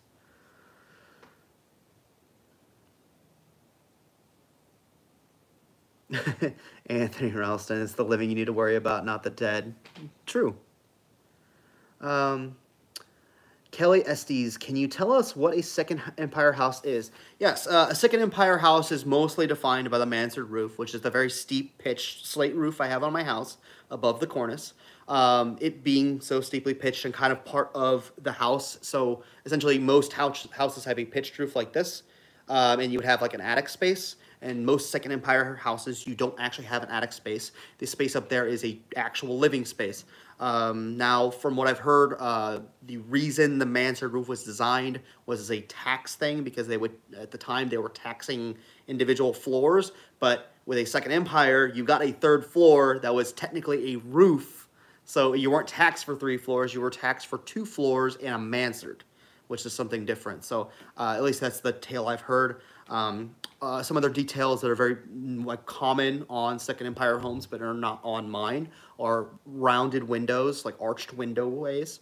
Mine actually is what they call a Second Empire Italianate kind of mixture. So, you know, a lot of Second Empires as well have big towers and turrets and things like that. Almost always square, caps with a mansard. A lot of cresting, which is the wrought iron work on top. But mine is a bit more Italianate, so I have squared off windows. I have a lot of Queen Anne details here and there, like some of the pediments over a lot of my windows have like what are sunburst designs, and so there's just these simple lines that kind of make like a sunburst design. So yeah, that's I hope I'm explaining it well, but that's Second Empire. It's mostly the mansard roof that defines a Second Empire.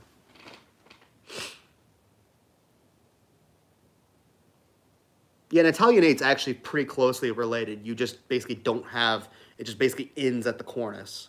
And it's squared up, and then you have more square designs in it.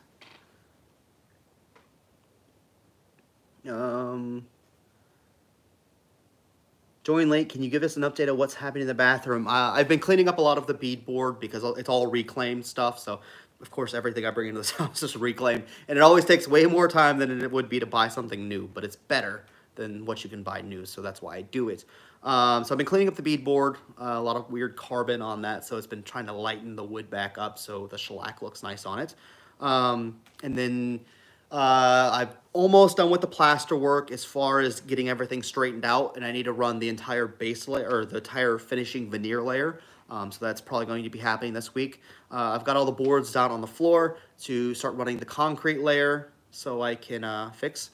And so should be going quite well.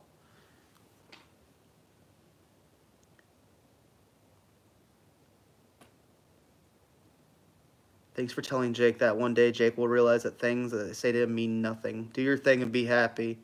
That will hurt them more than anything. Yeah, I mean, and to be honest, who cares if they hurt or don't hurt or... Jake, buddy. Yeah, definitely as you get older in life, you realize it just doesn't matter. You just do the things that make you happy and, you know, live the most fantastic, meaningful life that you could possibly live in all your way and all things that mean something to you. Don't give, you know, you just don't have to care about anybody else. You know, obviously, like, don't go out and hurt anybody else. But, you know what I'm saying? Like, you know, you don't have to care what people think. If something makes you happy, it makes you happy. Why is Kim yelling quilt? Huh? St. Louis is beautiful. I can absolutely agree with that.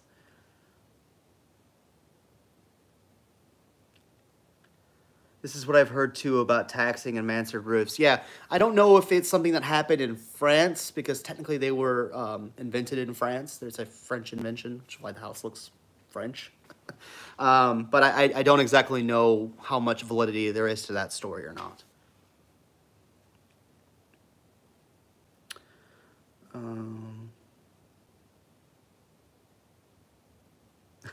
If a spirit is attached to an object and Caleb makes giveaways, then somebody can get a spirit together with a lamp or a chair.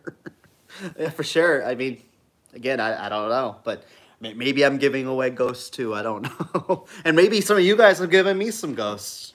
I don't know. I guess we'll find out tonight.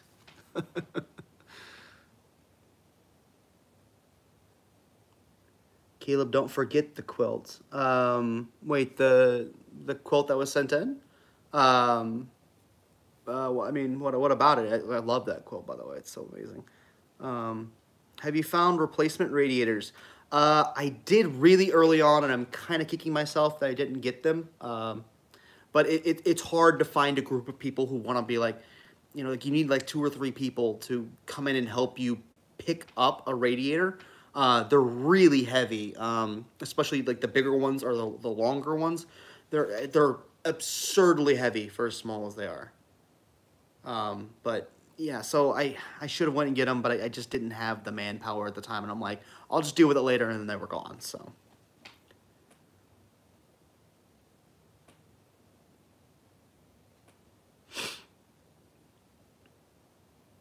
Living well and being happy is probably the best revenge. Isn't that a REM song? Living well is the best revenge, I think it's called.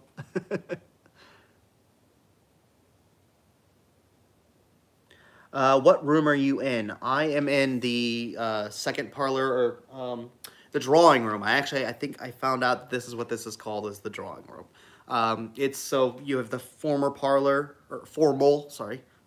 up front, and then past that you would have the more informal, like private space. Essentially what we think of as the living room. This is what this room is, so. Was the house originally lit with gas lamps? Mostly yes, but coal gas, so not kerosene. But fascinatingly enough, there was a insulated wire between the medallion and the lath and plaster before. So that means that they had to have run wire before they actually put the medallion up. So essentially what that means is that this house originally had electric in at least a few rooms. I believe the entryway and the 2 parlors here were always had electricity, even in 1890, which was extremely rare, but the neighborhood that this is in used to be called Millionaires Row for a reason. This was a very wealthy area, and that allowed them to probably be able to do that, because I'm sure they had a very local, small power plant just to fuel the neighborhood, because back then they were running DC electric, and DC electric couldn't go very far, so the power plant had to be probably fairly close around here. So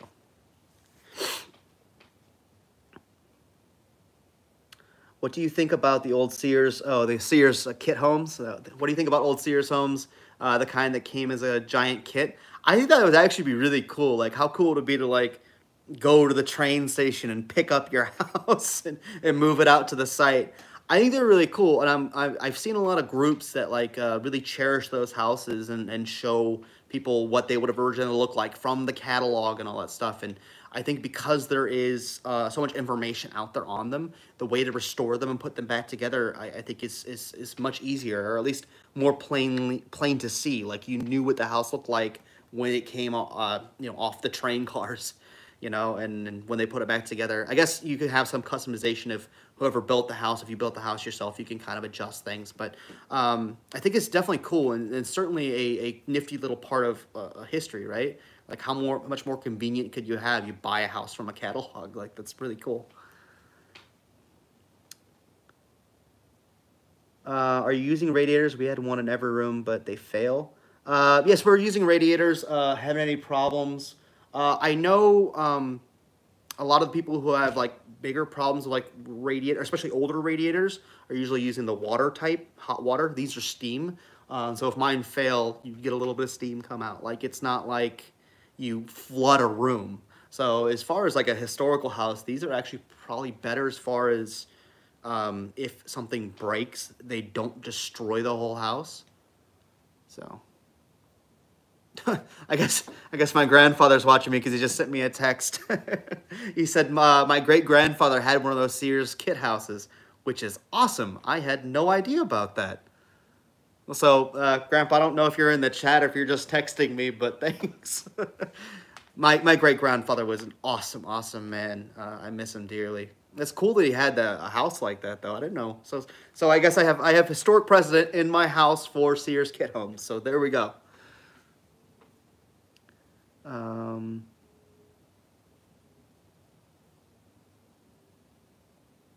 Oh, it's Linda here. Hi, Kim. Ready for another quilt? Linda, we love your quilt. That is one of the prettiest things we've got in the house. It's just, I respect the art of what you do so much. It's so cool.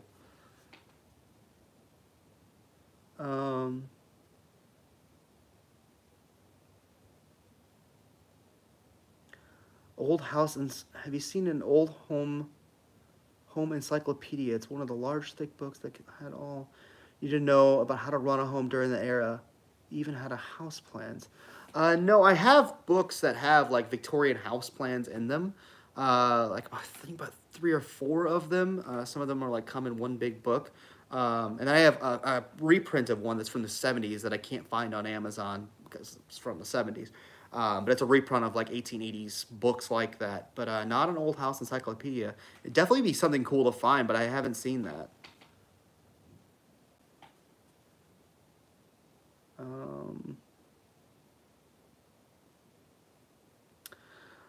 Tiny Fairy, thank you for the 5. Again, you guys don't have to do that. But do you ever get overwhelmed with all the work? If you do, how do you deal with it? Love you guys.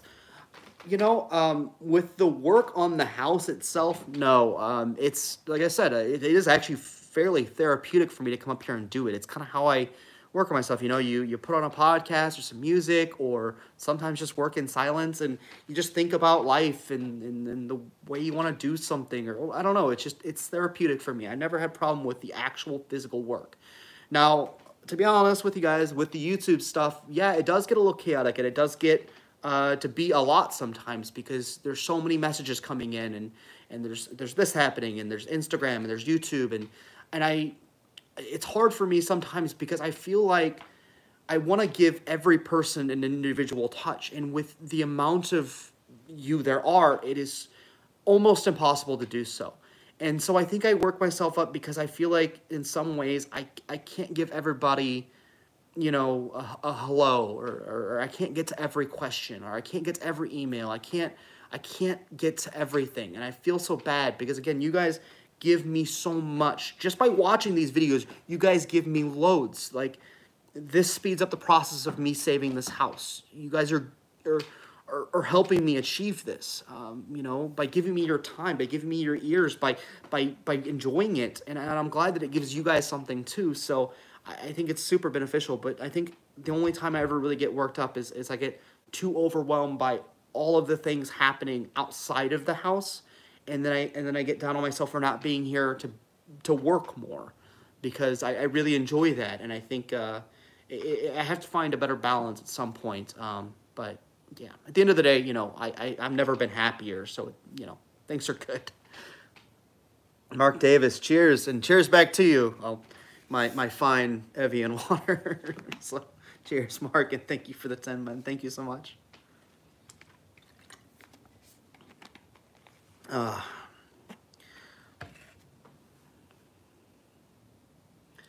Kim, I bet you'll think that stripping will never end, but it will one day in the far future. Actually, an interesting thing I found, and I'll be talking about in the video this week too, the trim that I was stripping last night upstairs that goes around the bathroom doorway, which didn't exist because it used to be the butler's pantry and used to come from the kitchen. On the back of it has the name Yeneman on it, which was the veterinarian's name. So it was obviously when they made that wood or that trim in 1923, because it's replacement trim to match what's here originally in the house.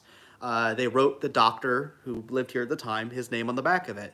So I saw that last night. I'm like, oh, this is so cool. So there'll be footage of that in this video, or in next week's or next Monday's video, because I thought that was really amazing. It was another way to, just like the newspaper, to tie it back to 1923 to Dr. Yeneman, the veterinarian who owned the place after Mr. Brown. So little hints like that are so cool.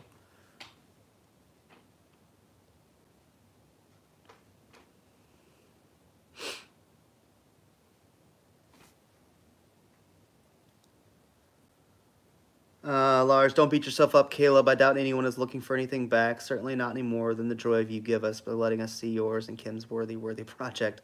Well, I mean, I hear you, man, but, you know, it's just one of those things. Like, you guys give me a lot. I just want to make sure that I give back what I get. You know what I'm saying? You know, I just try. Because, I don't know. I'm just bad at getting gifts, I guess. I'm fine at giving them. I'm just terrible at receiving them, I suppose. How much snow did you guys get? It's hard to say because it's not consistent out there. There's a lot of drifts and stuff like that. So between 4 inches and 1.5 feet, depending on which part you step into. So it's kind of interesting. There's a lot of really unique shapes out there in the yard that are pretty cool. So.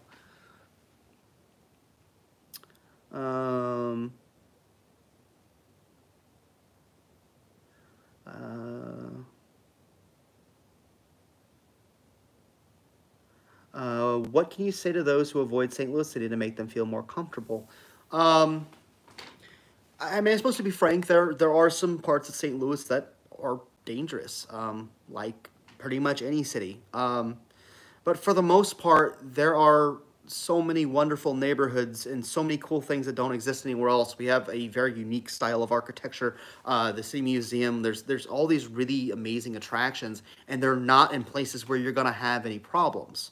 Unless you go out looking for problems, like, again, anywhere, you know, if you, I don't know, drive around holding your finger out the window, you might get some funny looks and maybe some people won't be happy with you.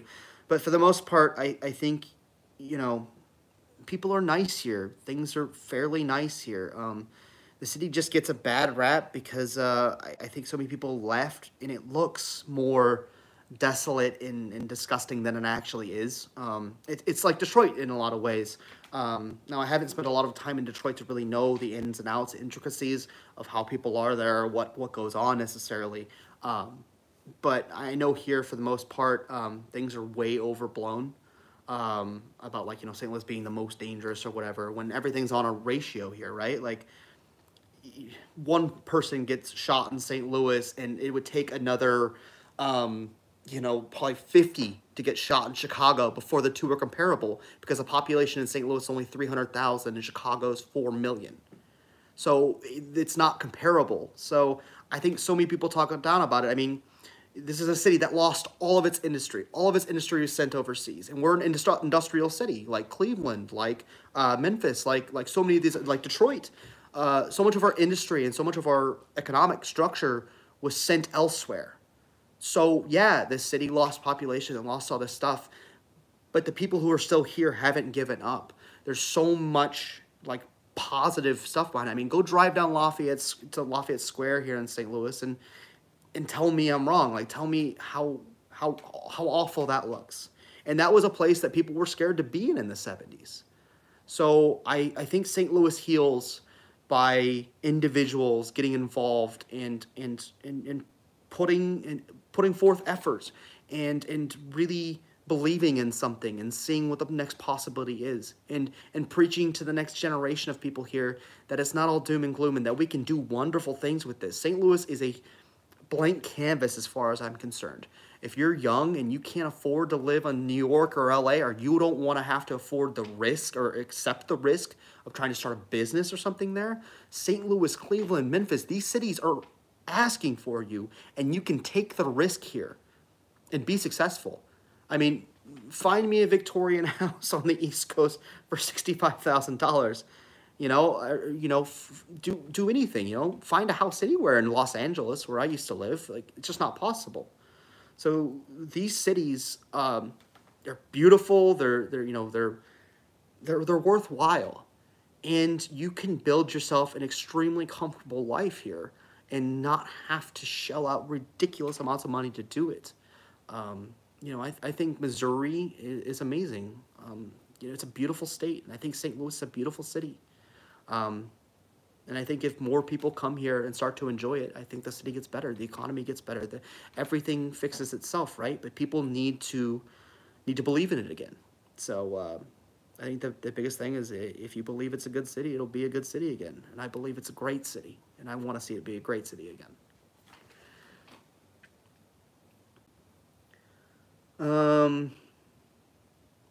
Detroit has heart. They're planning a rebuild. Their downfall was separate planning departments, planning commission, which makes it slower to rebuild.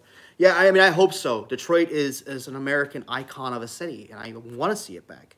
I feel, I don't know, kind of a kindred spirit to Detroit, because I can see the decline, the decay there, and I feel it here. So, I just like St. Louis, I want to see Detroit get better. I want to see Cleveland get better. Memphis actually doesn't look terrible at all. I thought Memphis was a little bit more beat up than it was when I went down there. I really like it.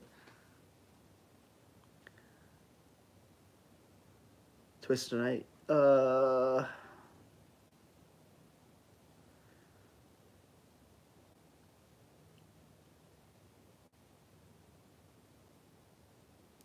will be a better place with more Calebs. I mean, I guess so. I want to... Nothing has to be doom and gloom all the time, right? It just doesn't. There's enough hate and nastiness and awful stuff in the world than for me to dwell on it. Like, there's no point in it. It doesn't fix anything. It doesn't make anything better. And so I've always been a big believer of be the change you want to see. So here I am, being the change I want to see. I'm trying to, live my morals. And my morals are to try to save these neighborhoods, to connect with the people who are here too, and bring them into the fold, and have them bring me into the fold is more like it. And I don't know. I think one of my neighbors said it best the other day. Is like, I just try my best every day to love everyone, and I think that's a great moral to live by.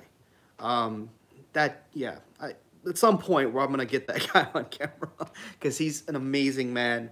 Like I said, I don't want to throw anybody's name out there because I haven't discussed him being on the channel or anything. But he's become a great friend, very close. So.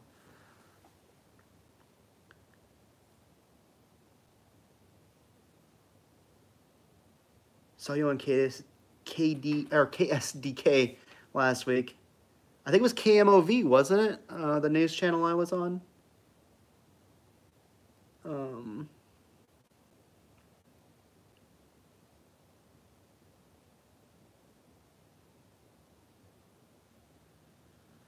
I live next to Gary, Indiana. Grew up going to Gary. Dads and uncles worked there. Lost everything when the steel was outsourced to China. The city of Gary is hurting bad and almost said, I've driven through Gary.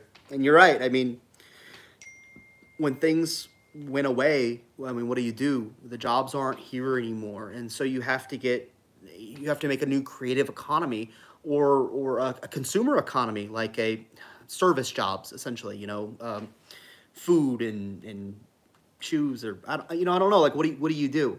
And so you have to be really creative, and you have to figure out what kind of things you can do to build your city up, to find more employment and things like that. And these are way bigger questions than I can answer. I'm not an economist. I don't know how to fix these issues. and I think it takes more than just one man to sit down and figure all this stuff out as well. But I do hope that more things do pop up. I do hope that more of the population in these cities can have a better chance at a better life, that we can raise more people out of poverty and things like that. I just don't know how to do it. I think, especially in the Midwest, the Rust Belt, if you will, is a sad story of really bad planning and the want, the need, and the goal of cheap goods at all costs. And that's why you have things that break every 2 years, which is unfortunate, which is different with all the old stuff because it was built well and built to last. So, Toledo is scary bad. I've never been to Toledo, Ohio, so I don't know. I've been to Cincinnati. Cincinnati is wonderful. They've done a fantastic job of preserving that city. But I haven't been really much anywhere else in Ohio. I want to go more. I have a lot of friends in Ohio, so.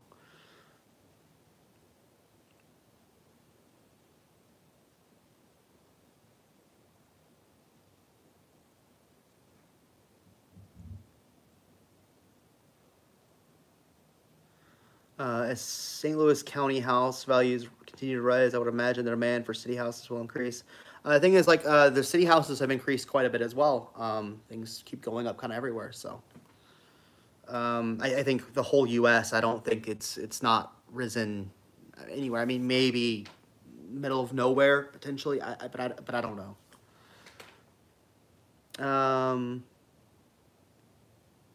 What'd Jeff say? Does the vlog channel do that? I haven't subscribed to it. Sorry to say. Oh. Have you thought about maybe doing a quick vlog style video, visiting a place or two around St. Louis and just talking about how it relates to the historical period of your house? Yeah, Jeff, I have. I actually have done a few videos like that. And I want to do more, but again, it's like what places are open, what buildings do I have access to? I don't want to just like stand out on the street with a camera. Like that's always felt weird to me. Like I don't like filming in public. I think it's odd. I don't like putting people I don't ask on camera either, or strangers on camera. I just find it odd even if they're on the street. But yeah, no, I want to tell more of the story of St. Louis itself, of my neighborhood as well as St. Louis Place. I've definitely done little bits of that where I've been invited or I've had a way in, like the Campbell House or like Shelley at the Magic Chef Mansion and things like that. And we've definitely discussed that and kind of how those buildings somewhat relate to my house. And then, of course, occasionally I get comments like, I don't understand why this guy keeps talking about his house. If he wants to talk about his house, why doesn't he shoot a video about his house? And I'm like, that's what the entire channel is. What are you talking about? But yeah, no, there's some cool places we've shot, and they're on the main channel here.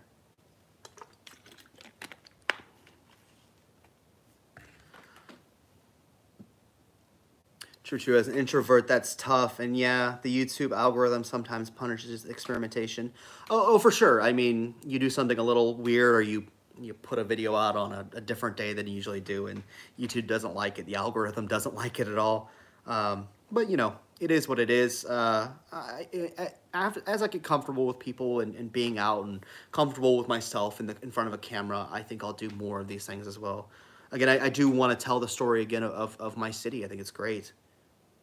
Are the Browns buried in Bellefontaine Cemetery? Yes, the Halls and the Browns are both buried in Bellefontaine, along with, and actually next door to Bellefontaine Cemetery is the Calvary Cemetery, which is the Catholic cemetery, and the second owner, Dr. Ginneman, is buried there with his wife and his children. So, have you been inside the Sheehan house? Has it been restored? I have been inside the Sheehan mansion. It is an absolute wreck, and not a wreck in the way that it's like falling apart. There's a little bit of that, but it's a wreck in the way that whoever did it had modern styling, let's say, and they completely destroyed most of the historical items in that house, and it looks awful. So it's kind of a sad day for that one. I think it's going to cost a huge amount of money to restore that structure. Or not even restore, even to renovate, it's going to cost a fortune. Mostly because, I mean, even the roof alone is at least $150,000, and that's if you're using cheap asphalt shingles. If you actually use slate, we got a quote at $250,000. So there's I don't know, Justin's texting.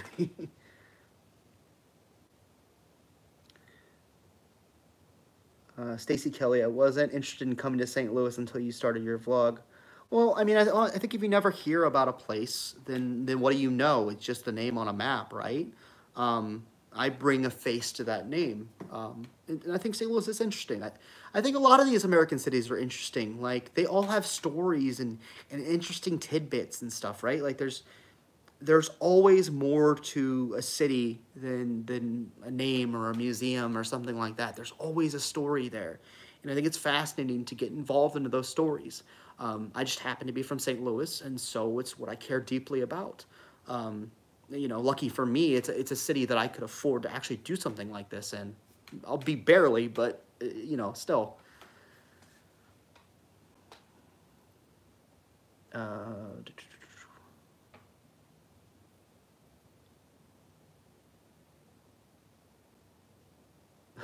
you using a bucket or do you have a working toilet yet? I do not have a working toilet yet, and yes, it is bucket. You know, not to be crude or gross, but it is what it is. This is a you know, a under construction house, so.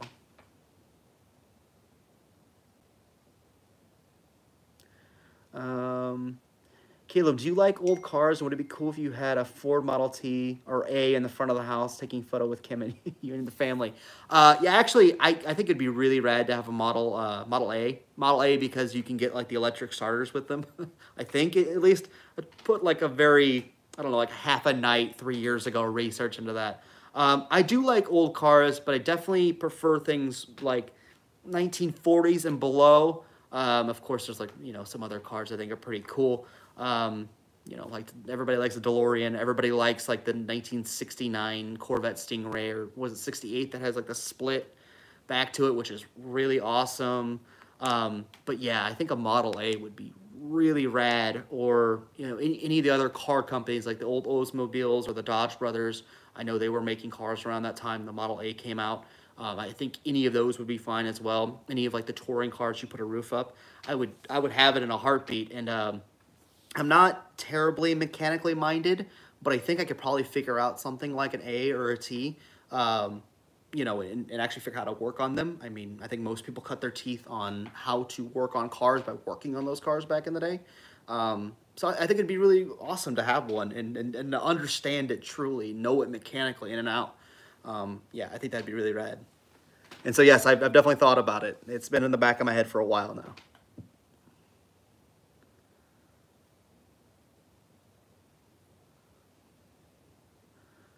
What room are you dreading? As far as like working on it, room I'm dreading. I don't. You know, actually, the bathroom I'm working on now was a room I was kind of dreading because I'm like, I don't know what I'm gonna do here. But then I figured out fairly quickly, and yeah, you just move on, right? Nothing's that hard. Things are just that time consuming. It's more about how much time you want to give up. I don't think anything's hard. It just takes time, you know, like everything.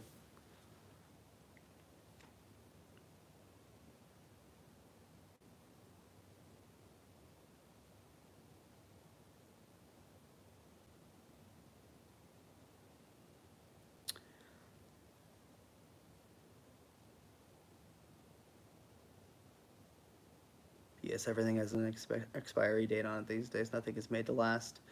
Yeah, it's true.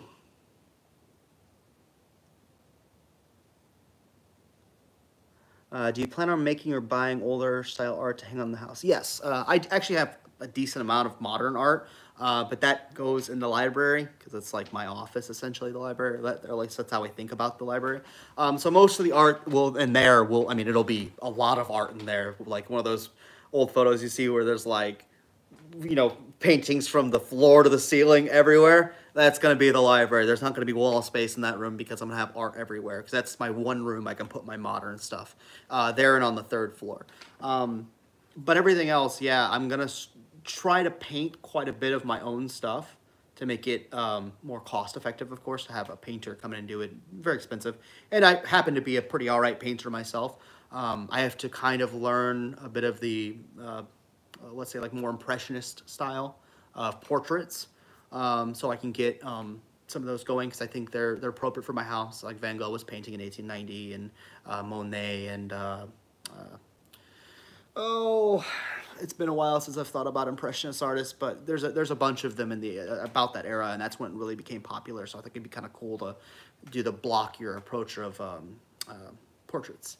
So that's what I'm gonna start working on, and then I do have, because I did some stuff with an art gallery in LA, actually lived in one in Los Angeles. I have a lot of artist buddies. There were 14 of us living there, so I have a lot of artist friends, and there's a few that I have in mind.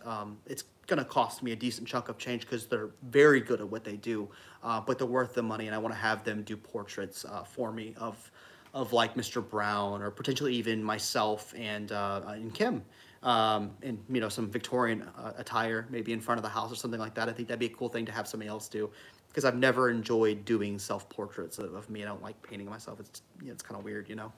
You get kind of weird when you're looking at that little twinkle in your eye, and you're like, oh, I'm so sick of looking at me.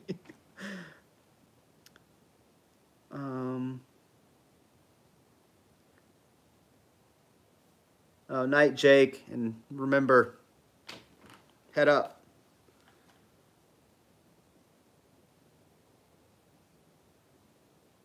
I can't say that it was always true. Planned obsolescence is a 20th century concept.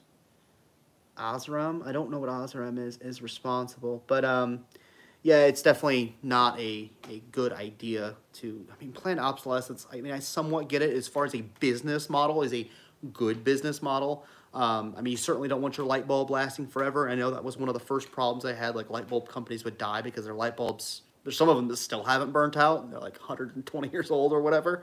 But yeah, you kind of know how it goes. You can download and print art from the Met for free. I don't necessarily want to have prints. I know like they would have had prints back then, but I would really like to have things that are meaningful to the house, or at least original to the house. You know, as an artist, a painter myself, I like being surrounded by originals. I have some prints too, but most everything I own is their original, real pieces. I don't know, like when you can walk up and you can see the brush strokes and the depth of a painting, I think it's more impactful that way. And well, you know, no disrespect to anybody who has, you know, prints on the wall, that's absolutely fine as well. I think it's just because the fact that, like, you know, I know what it feels like to pull a brush across the canvas and create something. And I think you can kind of feel that in a real painting, that in a way that you can't feel with a print. So, but it's still a good thing. I mean, if I need inspiration for painting some of my pieces, I mean, all artists, you know, copy and steal here and there. We all do. It's kind of part and parcel for it. That's why you have an evolution of art, just because you take a little bit of something from this painting, a little bit of painting, something from this painting, and you make it your own, right? So yeah, but yeah, good resource for sure. Caleb, it's not a bucket, it's a chamber pot. I don't think they had blue Lowe's chamber pots. I mean, just a guess.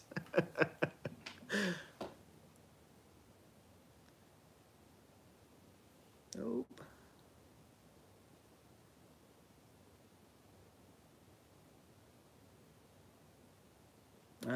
In way, Claddy 27. May I ask how much you paid for the house? Yes, it was 65,000.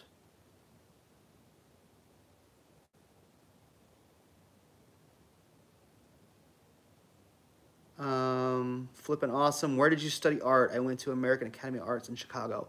I am one of those kids that grew up in a trailer park and could not afford college. I am entirely self-taught. So basically I bought books and read books and wanted it bad enough, I guess. So no college education for me. I have college credit in high school in graphic design, but it was a class. I basically had enough credits in high school that I could go out of school and do a course for a year. But even then, that was just a very basic education in how to use Photoshop and Illustrator, essentially.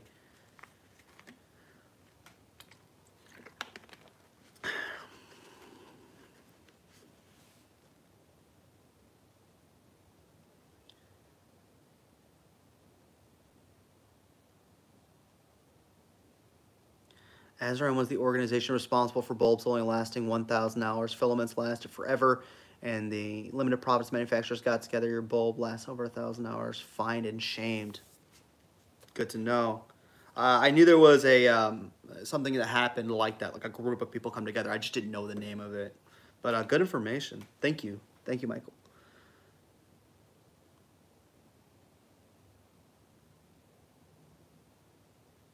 You can't get a house in Vegas for that. There's very few places in the world that you can get a house for $65,000. Now, granted, the walls were starting to fail in the back here. But I mean, honestly, like, you couldn't have half of the woodwork in this house made for $65,000. And again, it's probably a good thing that I came along and got the house and somebody didn't strip it of everything, because it happens. So.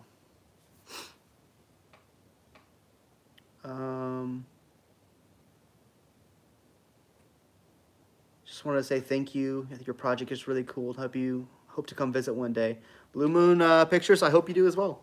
Again, this is everybody's house, so I just got to figure out a way that makes that possible. And I guess YouTube's a good way of doing that, so.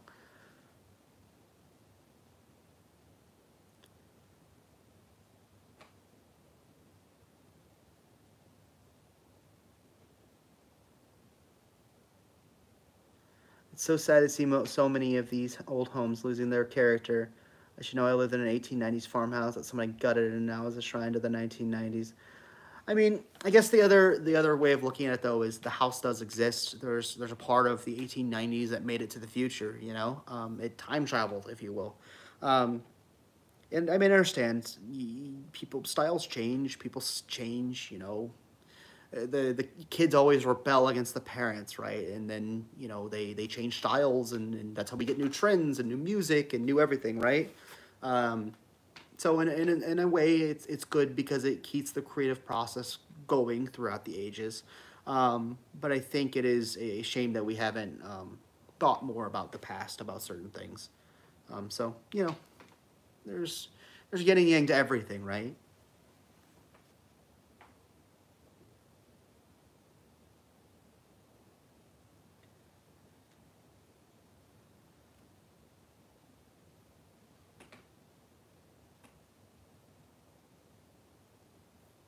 Ooh.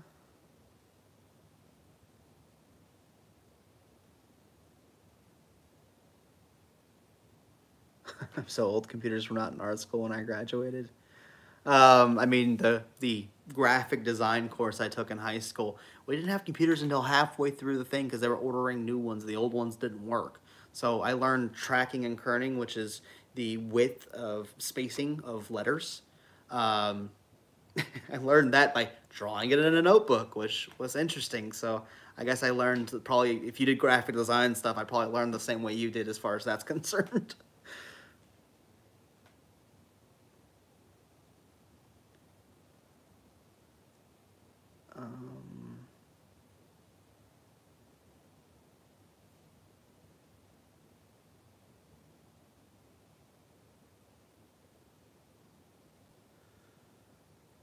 Da, da,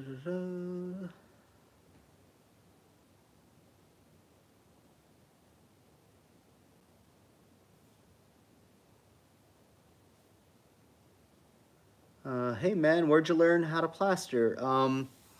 Mostly online, as far as like technique is concerned. And then I read a lot of forums for recipes. And basically I came up with something that I thought would work from some old timer on some forum from like 2008, talking about the difference between hydraulic and oh, what's the two words? Basically, it's the hot lime that steams hot. You have to like slake it for a long time, and between type S lime, which you can go get at the Lowe's or any big box store. And basically saying that at the end of the day, there isn't a chemical difference between them. I guess there's more of a workability things. I mean, the Romans would disagree because they use the hot lime stuff, then it's last forever. But I don't know if I'm necessarily even right all the time with what I'm doing with my plaster, but it's held so far, and in 5 years we'll really know if I did a good job or not.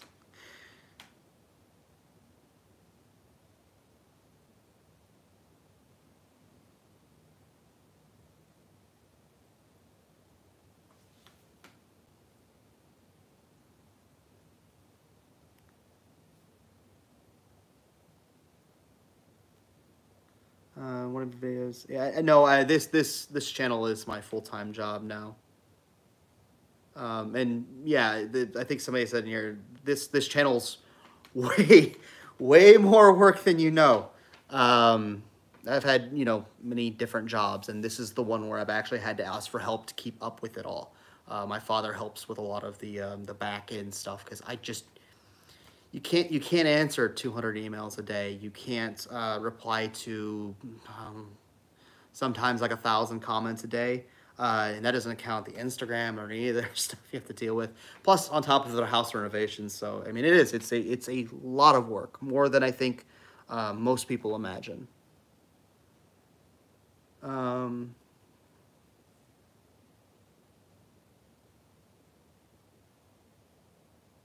For your housewarming party, me and the boys are getting the band back together. I don't know what band that is, but I'm down for it.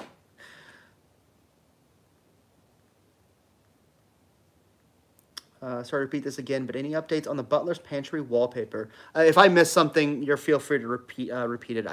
It's hard. It bounces. The chat isn't stable.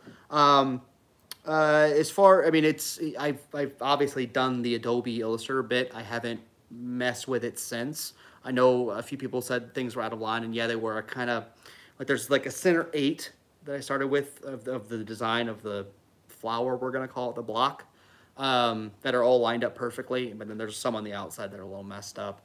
But essentially, I've just gotta cut it out, put it together, stencil it all in, and I'm gonna hand paint it on the wall after stencil drawing it in. So.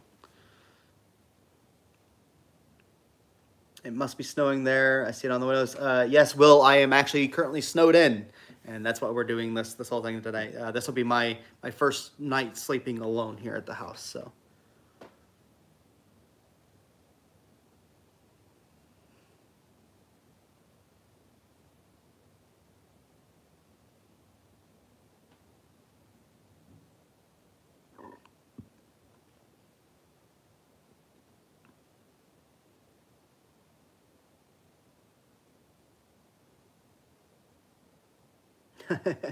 Yeah, I went back to computer graphics, worked in the field for 35 years, so I got burnt out. I knew you were into the design when I saw you use the heritage type fonts. Yeah, I mean, that stuff, those are huge time savers, those fonts and like the ornament packs and stuff like that. If I designed every single element of that, it would take me so long. So, and I think a lot of things quite beautiful, so. What happened with the potential wallpaper making company? Did it fall through? No, I still want them to have the print so it can go out to other people.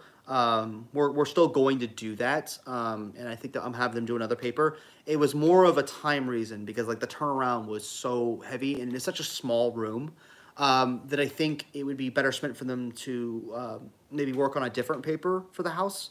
When that bathroom doesn't really need to be in paper per se for it to look great.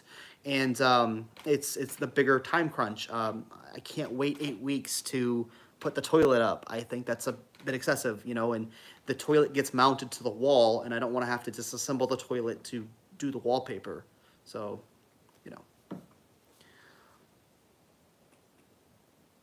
Is your neighborhood up and coming? Yes, cool guy. Great name, by the way. The neighborhood's definitely changing quite a bit. There was a project going in right across the street from me called the NGA. It's the National Geospatial Agency. It is not technically Air Force, but sort of connected with the Air Force. They fly like satellites and drones and stuff like that. But their offices are going to be right across the street from us. So we have like a bit of a military presence here, I suppose, nowadays. Or at least somewhat. But it's a $1.65 development. It's one of the largest in St. Louis history, and things are changing very rapidly up here. That being said, I think the few blocks around my house have probably been fairly solid for a while, at least as far as the people who live in their houses.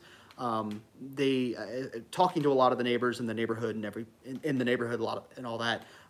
There's a lot of people who have been here for many, many years who care very deeply about this neighborhood. You know, I am in no way the first person to come up here and fall in love with this place. There are people who are born and raised here, who are still here, who love this place. You know, potentially more than I do, which I think is hard because you know, I can get super emotional about my neighborhood because I love it here. But yeah, some of the people I've met here, it's like I don't hold a candle to them. They've just done so much. Like this is home, you know, and I think it's cool to, you know, they look at me like I'm the next generation, the new generation come up here and making this all happen.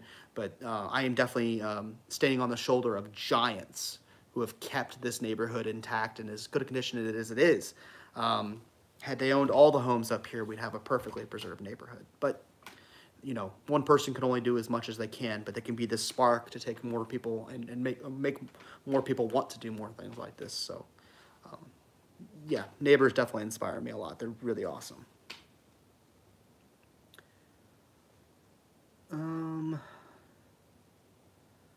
Alex, you got in the area at a good time. Absolutely. I couldn't afford to be up here at this point.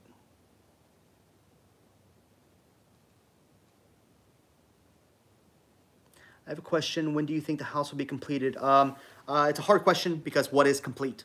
I think I will be working on this house until they put me in the ground. Or cremate me because I don't really want to be buried. But 5 years, I think, is decent for like a normal like standard of living here where most things are done. But I think the devil's in the details, so they say. And I think I will spend a lifetime getting the details right on this house. Collecting the right pieces, the right furniture, making the white wallpaper, all that stuff. So, yeah, a long time. But in this process as well, I hope that I can go and help fix other people's houses, that I can maintain doing other things, potentially take on another house. Of course, not to live in. This is my house forever. I'm not moving after this. But just for the therapeutic nature of it and to save another house. So I hope I can do that as well at some point.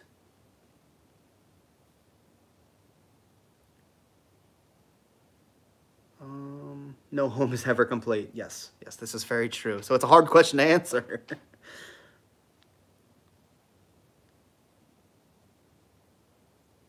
Oh, enjoy your fish and chips, Andrea.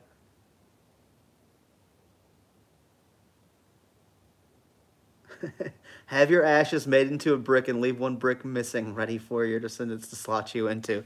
That's kind of cute. That would be kind of fun. I don't know if they do that, but I suppose you could. Why not, right?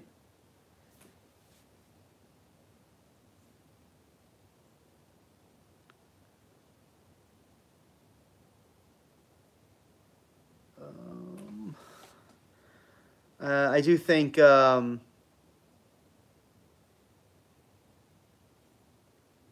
that one guy, yeah, was it Brett with Ghost Town Living is restoring a whole ghost town? Yeah, I mean, that's the bigger task, but we're talking more money, more people. I mean, you have to have the resources to do that. I mean, the guy had to bring concrete up to a place that doesn't have water. I don't want to know what that costs. So best luck to him. I think he's running a really cool channel, and I love that, just like me, he digs so deep into the history, which I think is the most relevant part of any of it. Like, even if the things are gone, at least we have the story, right? So that's pretty cool, and I'm glad they lean so heavily into that.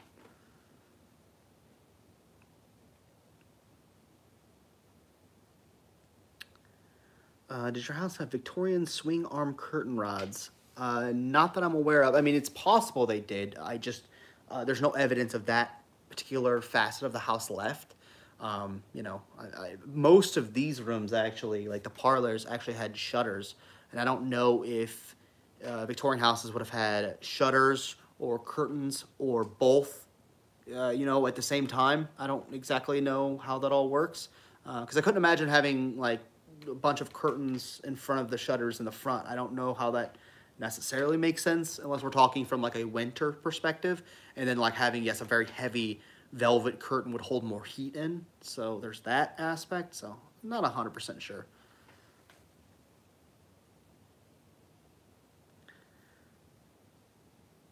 Mary, thank you so much for the 5.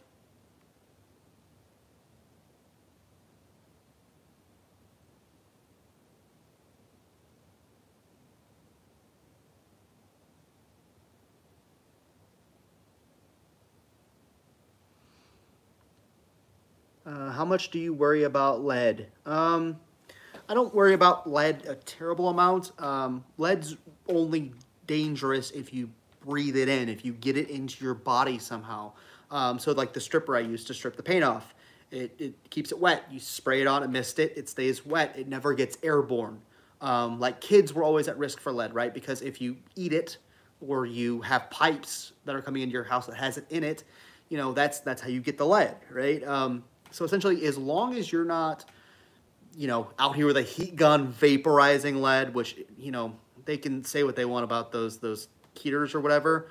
If you look it up, most of them actually get to the point of vaporizing the lead, and you can breathe it, and that's not good for you.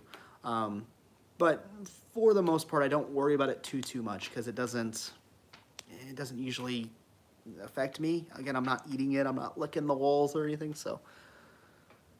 And yeah, even a lead pipe's only a problem if it's disturbed. That it's very true, Lars, because they can build up a film on the inside of them. So, you know.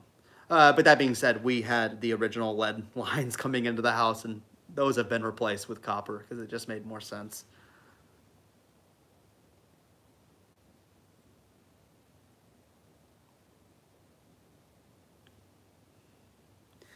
And I do think everybody's starting to kind of head to bed, and I'm going to start doing that as well. So I'm going to give a 10-minute warning, and then I have to start motivating myself to my my fainting couch over here.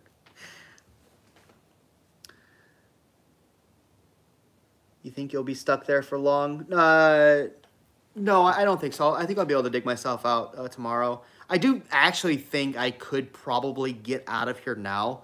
I have a 4-wheel drive vehicle. I could probably push through it. But it's kind of a good excuse to experience something new. I've not slept here except for that one time with my buddy camping sort of thing. And I've not really, like, you know, it was new then. It was fresh. Like, this is my house. I'm here all the time. So I've not really spent a night alone here ever. And I think that will be really, it'll be fun, I think. So it's a good excuse, let's say.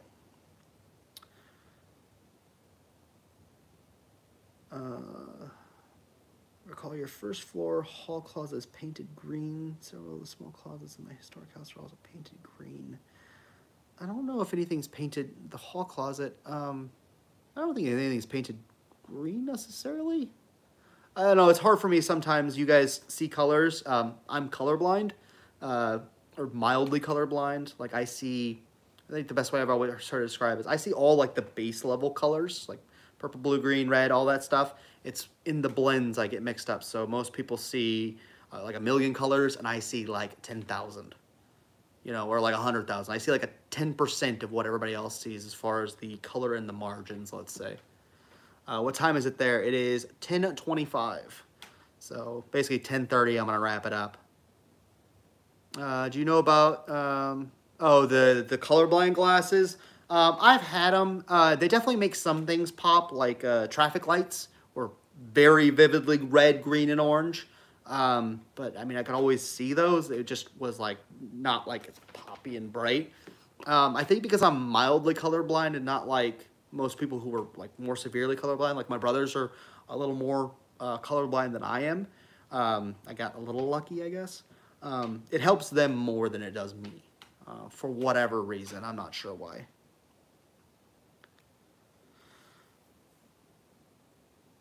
French Second Empire wallpaper is poisonous because the green prick. So here's the Lars. The thing with Shields Green, which is the pigment that was made with cyanide, it was more British actually than it was that. It was actually man, I know this. What's his name? Okay, it's the very famous like wallpaper printer that everybody knows. Like Bradbury and Bradbury has a bunch of his stuff. He's very like 1890s, like late Victorian wallpaper creator. And it's not cyanide. Sorry, it's arsenic. Arsenic is the Shields Green color. But it seems like most of that was written in the U.S. because they'd banned it in the continent way before that, like 1860. They had banned the use of cyanide. And even then, when you had it in Britain and the U.S., the reason it took so long for people to ban it is because for healthy adults to succumb to something like that, they would have literally had to been draped in it. Like you would have to have a Shields green dress in a Shields green room, laying on a Shields green bed for it to affect an adult. The people who suffered really from this were children and elderly people. And it's from everything I've read, it seems like they stopped really doing that around 1880. Again, in the continents, Germany, France, stuff like that, they stopped doing it way before then. But it seems like Britain held on to it because that designer that I can't think of the name of right now, he actually owned arsenic mines. And so he kept it around and kept basically doing like the cigarettes companies did in the 60s, 70s. Saying, oh, it doesn't hurt nobody. There's no proof it hurts anybody. William Morris. Yes, Morris owned arsenic mines or some kind of mine. He had interest in it. And so kept the ruse up, let's say, for a very long time. And that's why it persisted as long as it did in paper. But again, you would have to be very, very, covered in it to have problems. Arsenic was in Victorian everything. I mean, not necessarily. And again, Victorian, such a long era. If we're talking earlier in the Victorian era, yeah, they put it in a lot of things. They thought it was medicine to some extent, right? But as you get later in the Victorian era, things not so much. I think it's another thing. Like people think Victorian everything has asbestos in it. Actually, very few things of the Victorian era have asbestos in them. Your 1920s, 30s, 40s, when things become everything must be fireproof at all costs, yeah, you start seeing more of that.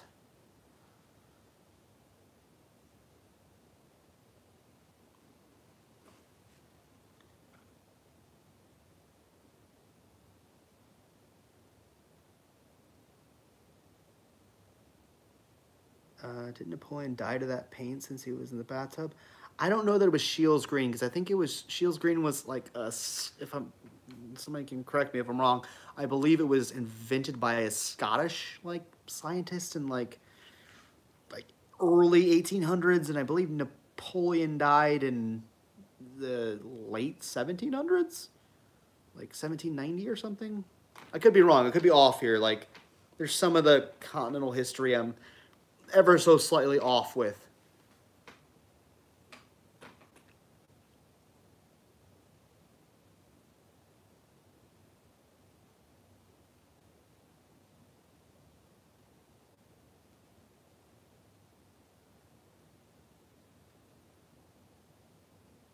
Hey, Caleb told me I live close to your brother in Redding, California. Yeah, right on. Yeah, he lives up there. There's a lot of rock climbing.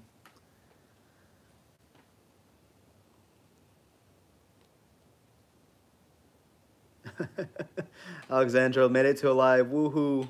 Unfortunately, we are wrapping up here in about a minute, so I apologize. Didn't Napoleon died in 1820 or 1821? See, I'm off by a few years. I'm thinking like 1790, and if it's 1820, like I said, it's ever so slightly off. Which, I mean, yeah, you're probably right. I've just, I'm not 100% on all the eras. Sorry, Alexandria. Next time for sure.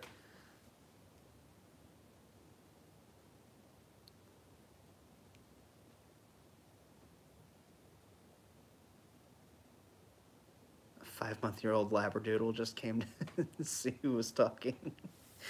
All right, guys, I am going to wrap it up there, though. Thank you guys all so much for being with me for my first night alone in the house, and I'll let you know if I have any ghost stories on Monday. So have a wonderful, wonderful night, and yeah, I'll see you guys again Monday. Bye-bye. Now I forgot how to end it.